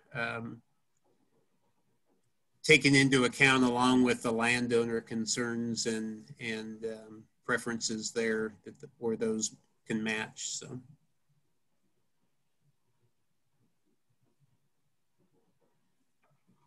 Commissioner Nanchapa. Thank you, Mr. Chair, and thank you so much for the presentation. It was great to see some of the examples that you provided. And, you know, I asked you this when we just talked before the presentation, but I think it'd be helpful for other folks to hear. I you know, was interested in the fact that a business decision related to the number of wells you were drilling, you know, then influenced your actions towards taking on the interim reclamation. And I just wanted you to, you know, kind of explain, is that something in your just typical practice that once you make that sort of business decision that you'll just go forward with the interim reclamation, or is there any prompting from COGCC or other entity that causes you to go forward with that interim reclamation? And, you know, yeah, I'll have a follow-up after that, but I'll let you answer that part first. Yeah, sure. I was going to say, I'll let Andy answer that in general as far as how the timing and looking at that evolves, but. Yeah, sure. I would say to answer your question, the answer is both, really. I mean, so following our drilling and subsequent drilling operations, we're required to reclaim or perform interim reclamation within 3 months on cropland and 6 months on non-crop land. So that's part of the driver. But then, you know, plans change and schedules change, and where we send the drill rig next can sometimes change. And this example we showed today, it certainly probably isn't the last time that our schedule and plans are going to change. So when that happens, we all kind of huddle up and make sure we're covered compliance-wise. So I guess to answer your question, yeah, just from a compliance perspective, we're required to start that interim reclamation a certain time period after we're done with the larger footprint. And then again, it's just the right thing to do. I communicate with the landowners about our plans and our future and what we're going to do, and then tell them when things change. And I say, hey, we no longer need this larger footprint on the south pad. We were able to drill all these wells from the north pad. So we're going to proceed with interim reclamation. Let's start the process. Let's start the talk and see what you'd like to get out of it. And we'll go from there. Yeah, great. Thank you. I appreciate that, because I know, you know, at least there are some instances, I can't really speak to how frequently it occurs, where, you know, an action from COGCC has been required to ensure that an operator has met their compliance. So it's you know, great to see these examples of when you're kind of just on your own, you know, making sure you're checking all the boxes and doing what you need to do without any prompting. The other piece of that I was just curious about is what kind of factors went into your determination of how much acreage you were going to need to continue your operations, you know? So how did you make that determination on reducing your footprint, and is it typically, as you know, is your approach sort of as small as possible, or is it, you know, are there different factors that come into play? There's definitely different factors that come into play. You know, so we, on our permitting form 2A, we say our drilling and completion footprint, and then we have an interim reclamation footprint acreage. And so that acreage, we got to get down to that acreage no matter what. Even if that acreage was an underestimate, we got to find a way to get down to that point. Other than that, we can usually actually take it a bit lower than that acreage. I start by talking with our production foreman, and I say, hey, here's the plan we're thinking of. Does this work for you? What kind of space do you need? Is this enough room to get the workover rig in when you need to do well work? And he might tell me that, oh yeah, this plan works good. I'm good with your footprint. But instead of reclaiming this little piece on the west side, can we leave that as pad area, and instead you reclaim this other little piece over here on the east side, for an example? That's kind of the conversation we have before we get going with it. Yeah, I guess I would add, thank you, Andy. I would add to that, you know, just there's a lot of planning as was described there up front, and trying to come up with what initial disturbed area is necessary for drilling and completion operations. And then, you know, with facility layouts, how much area are we going to need afterwards, and taking into account, you know, certainly some safety things on having fired vessels so far away from storage tanks, et cetera. There are some practices and requirements that are necessary there to sort of lay out that facility and come up with a footprint and what we can operate safely and well and efficiently in after we go to the production phase, and accounting for maybe added compression that might come later, et cetera. So there's a lot of upfront work that goes into trying to lay that out to come up with a good number to minimize impact, but still have enough for safe, efficient operations.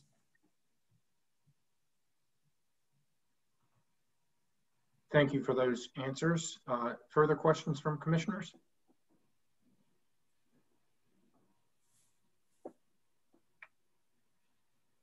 Okay, great. I'm not seeing any. So we want to thank you again for the presentation and for the introduction of your company to us.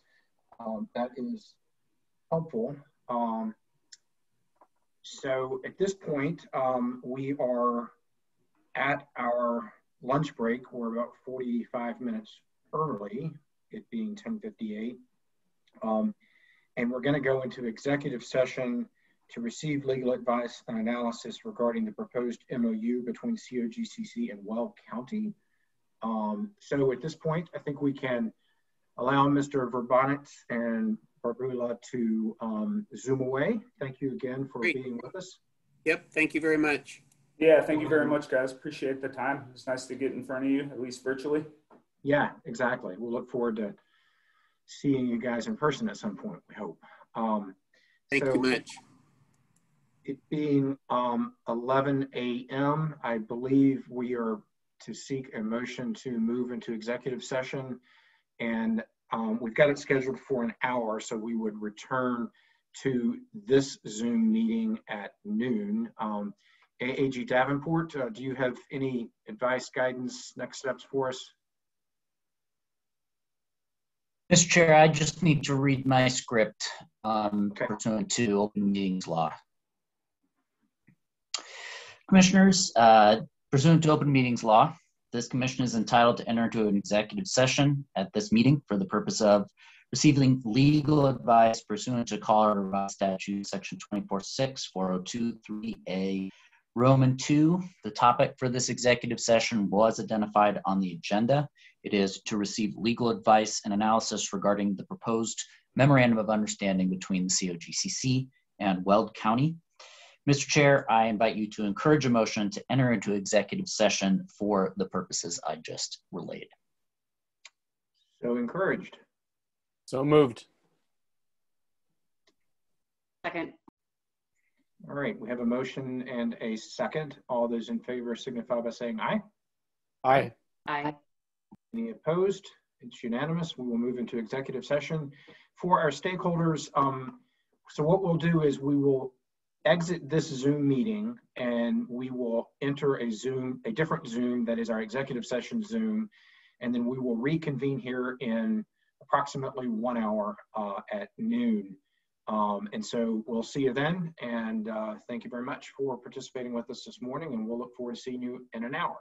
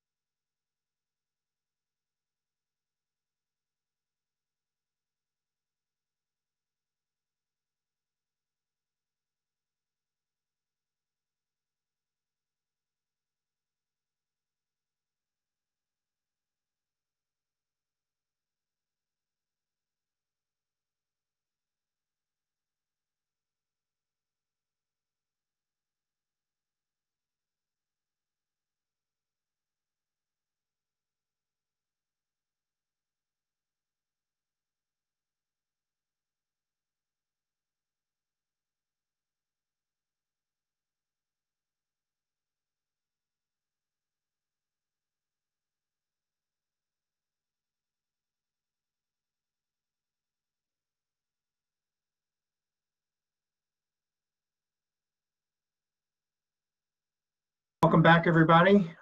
This is the Colorado Oil and Gas Conservation Commission, and we are back live. We have concluded our executive session, and I would turn to Assistant Attorney General Kyle Davenport for next steps. Thank you, Mr. Chair. Commissioners, we do need a motion to exit executive session. Now that you have returned from executive session, during the executive session, the Commission received legal advice on the item that was identified on today's agenda. That was to receive legal advice regarding the proposed memorandum of understanding between the COGCC and Weld County. No decisions were made during that executive session, and no votes were taken during that executive session. Mr. Chair, I invite you to encourage a motion to exit executive session. So encouraged. So moved. Second. Have a motion and a second to exit executive session. All those in favor signify by saying aye. Aye. Any opposed? All right, I believe we are now out of executive session. AG Davenport, did you have anything more at this point, or can we move to the next agenda item?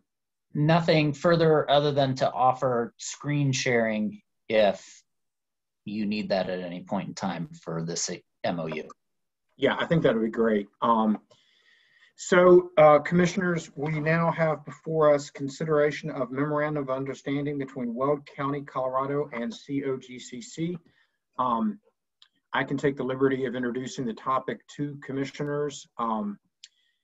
As you know, my COGCC employment started with me being director at the commission for 1.5 years, and following in that capacity, and after Weld County adopted its 1041 regulations, which is a new set of regulatory authority allowed to local governments when they regulate the land use and surface aspects of oil and gas.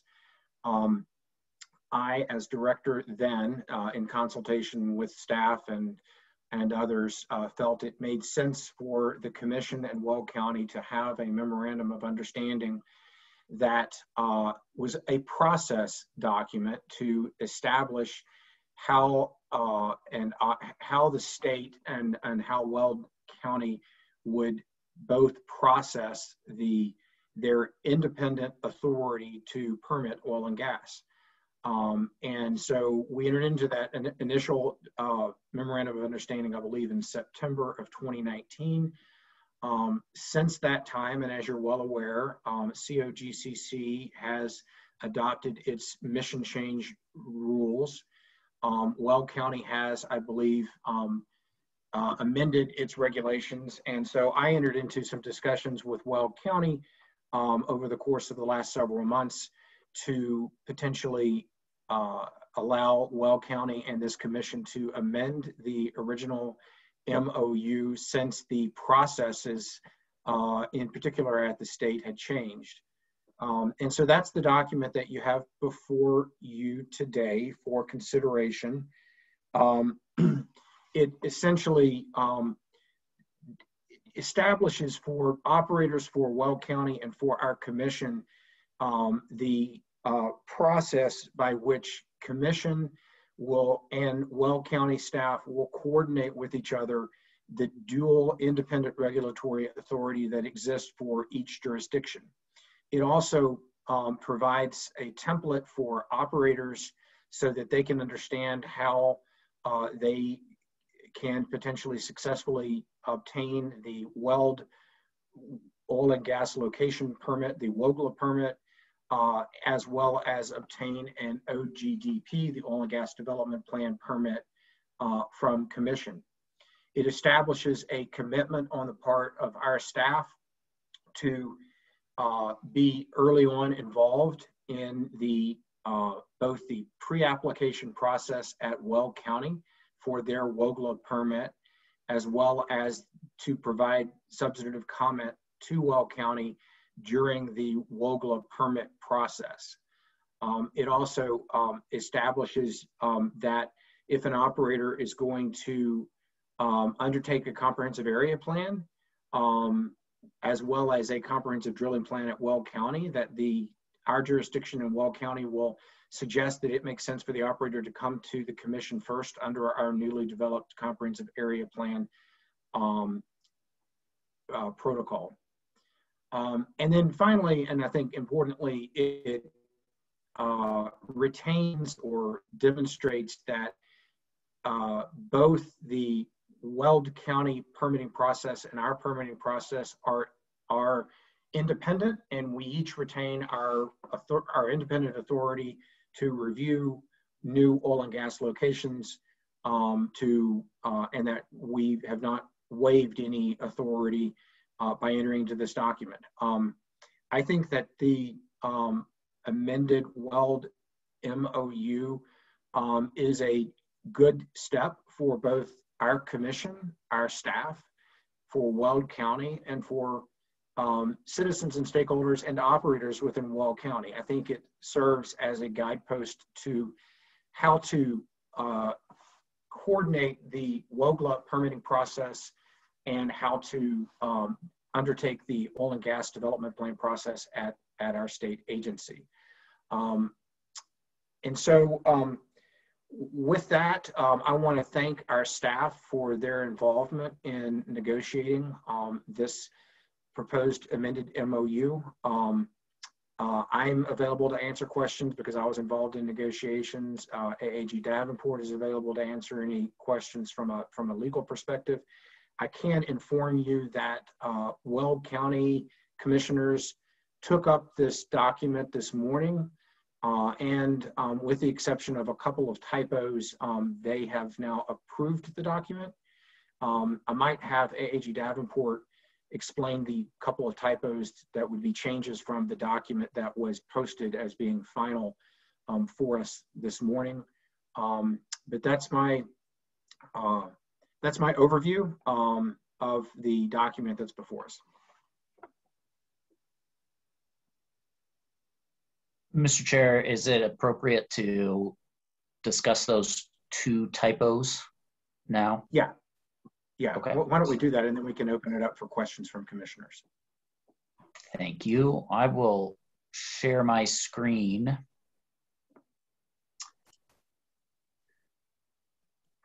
Commissioners, this is the document that Weld County approved this morning.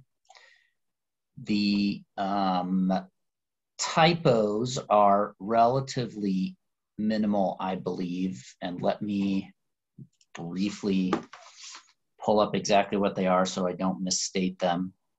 It's just a couple of things in the introduction section of the agreement. The first one is, let's see, there is a scheduled in the first paragraph, use of the word scheduled. Let me highlight that. This was changed from scheduled to scheduled. Sorry, that's in the agreement section of it. And then up in the second paragraph, third sentence, added this OGDP to state the acronym for the first time, and it wasn't previously stated in the document. Thank you, AAG Davenport, for sharing your screen on that front. But I'm trying to get to a point where I can see everybody, which is not the case at this point. Does anybody have questions for anyone or comments? Commissioner Messner. Thank you, Mr. Chair. Just a question first, and then I'll make a comment. So my understanding is that although this MOU does reference an Exhibit A that is a waiver that is written in the English language, that there would be nothing in this document that would disallow the translation of that English document, that waiver, in any other language besides English, to ensure that whoever's signing that waiver fully understands what is written. AAG Davenport. Thank you, Mr. Chair. Commissioner Messner, I agree with that statement. Your understanding is correct. Should you, the commission, instruct the staff to translate this document into another language, Spanish or any other, nothing in this agreement or the attachment to the agreement prevents that translation. Okay, thank you very much. So as a former county commissioner, I do realize the value of collaboration between state and local governments. And I think that having this partnership and process for permitting at the state and local level does demonstrate how we are meeting the spirit of SB 19-181 to recognize local government's involvement in regulating the surface impacts of oil and gas development, while also acknowledging the independent COGCC permitting process. So I do appreciate the work that Chairman Robbins and AAG Davenport and staff have put into developing this collaborative process and support it. Other questions or comments from commissioners?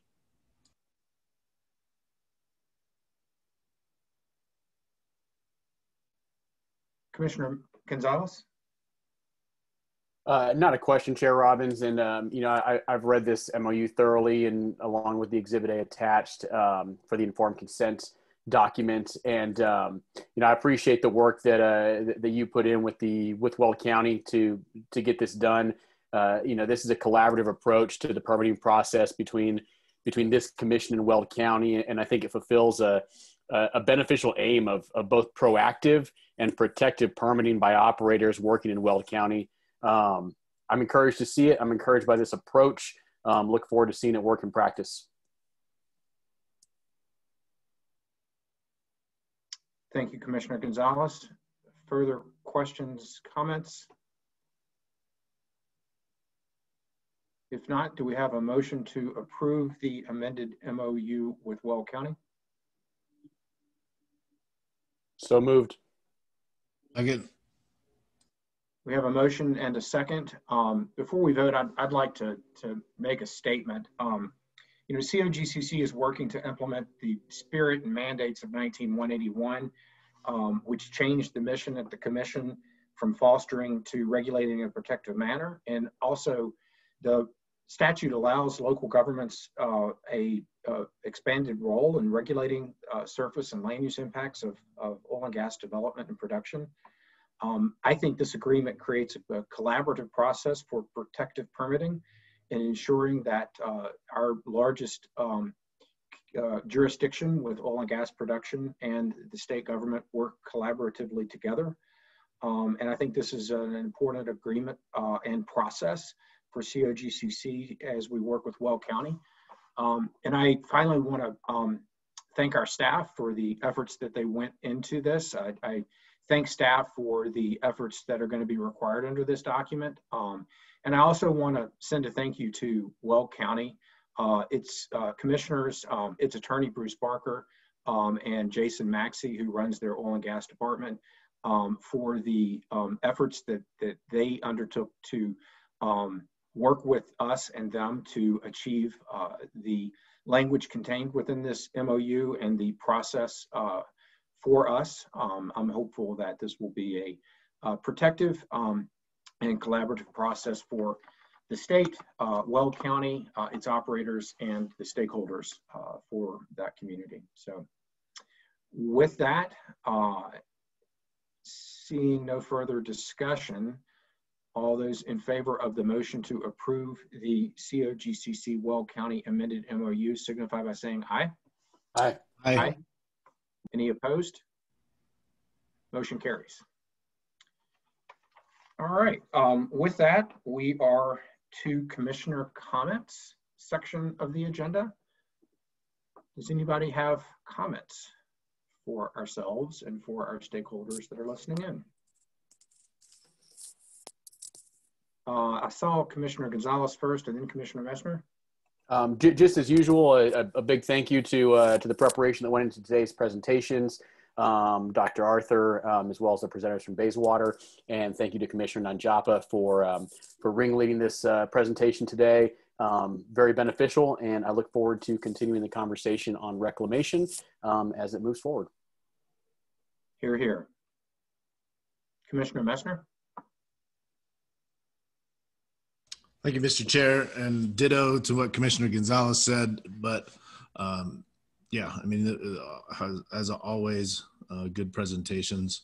I just was going to give folks a little bit of an update on what I've been working on over the last couple of weeks. I have been meeting weekly with a number of different counties to give them updates on our mission change rulemaking and our upcoming rulemakings. And over the last couple of weeks, I've had the opportunity to chat with Routt County, Larimer County, Cheyenne County, Yuma County, Elbert County, Gunnison County, Pitkin County, Arapahoe County, and I'm forgetting some, but they've all been really good conversations. People are really interested. They're appreciative of the conversations and are, you know, across the board interested in working closely with the COGCC on, you know, oil and gas permitting operations moving forward and continuing a collaborative approach. And so I've been really pleased with those conversations. So just a little update on that. Excellent. Thank you, Commissioner Messner. And as I mentioned, I too am doing some of that, not nearly to the extent that you are, but I've met with Garfield County, La Plata County, Los Animas County, the town of Erie, and I will be meeting with Boulder County tomorrow evening. Any further comments? Commissioner Hackett. Thank you, Chair Robbins, and I don't want to cut off any additional comments from voting commissioners if they wanted to go first, but I did want to share a couple updates from CDPHE. First, talking about ongoing efforts to minimize emissions. So we're all aware that combating the climate crisis will be an economy-wide effort that will require deep emission cuts from the oil and gas industry, as well as personal efforts on behalf of all of us. And just wanted to make a reminder for folks that the formal rulemaking effort to minimize emissions, greenhouse gas emissions from the oil and gas industry, that will be from September to December at the Air Quality Control Commission. And leading up to that, the Air Pollution Control Division has had several public public stakeholder processes that included public comments. And they've also been in close coordination and will continue to coordinate with COGCC staff on these issues. And I just wanted to make sure that folks are aware of a parallel process that's going on at CDPHE. Actually, right now, as we speak, the Air Pollution Control Division is holding a stakeholder process about minimizing emissions from the transportation sector. So that's something that folks can tune in on if they're interested. From the Air Pollution Control Division's website, there's a planning and policy or public outreach section that people can register for this for. And then another thing that I wanted to share with folks, it's a recent hiring decision that we're all very excited about, and I just wanted to pass along. CDPHE's Executive Director, Jill Hunsaker-Ryan, just announced a replacement for John Putnam, who previously filled the Environmental Programs Director position. We're excited to have a gentleman by the name of Sean McGrath, who will be joining our team. Some of you may know him or be familiar with him. Sean is coming to us from Montana, where he was the director of the Department of Environmental Quality there. Before that, he served as the U.S. Environmental Protection Agency's regional administrator based out of Denver. And then before that, he had local government experience serving as the mayor and city councilor of the town of Boulder. And at least in the short term and probably the long term as well, I'll still likely represent CDPHE on this commission, but at some point, Mr. McGrath will likely want to introduce himself to you all and may want to play a role. So we're really excited to have him and just wanted to share that news with folks. And that's all I have.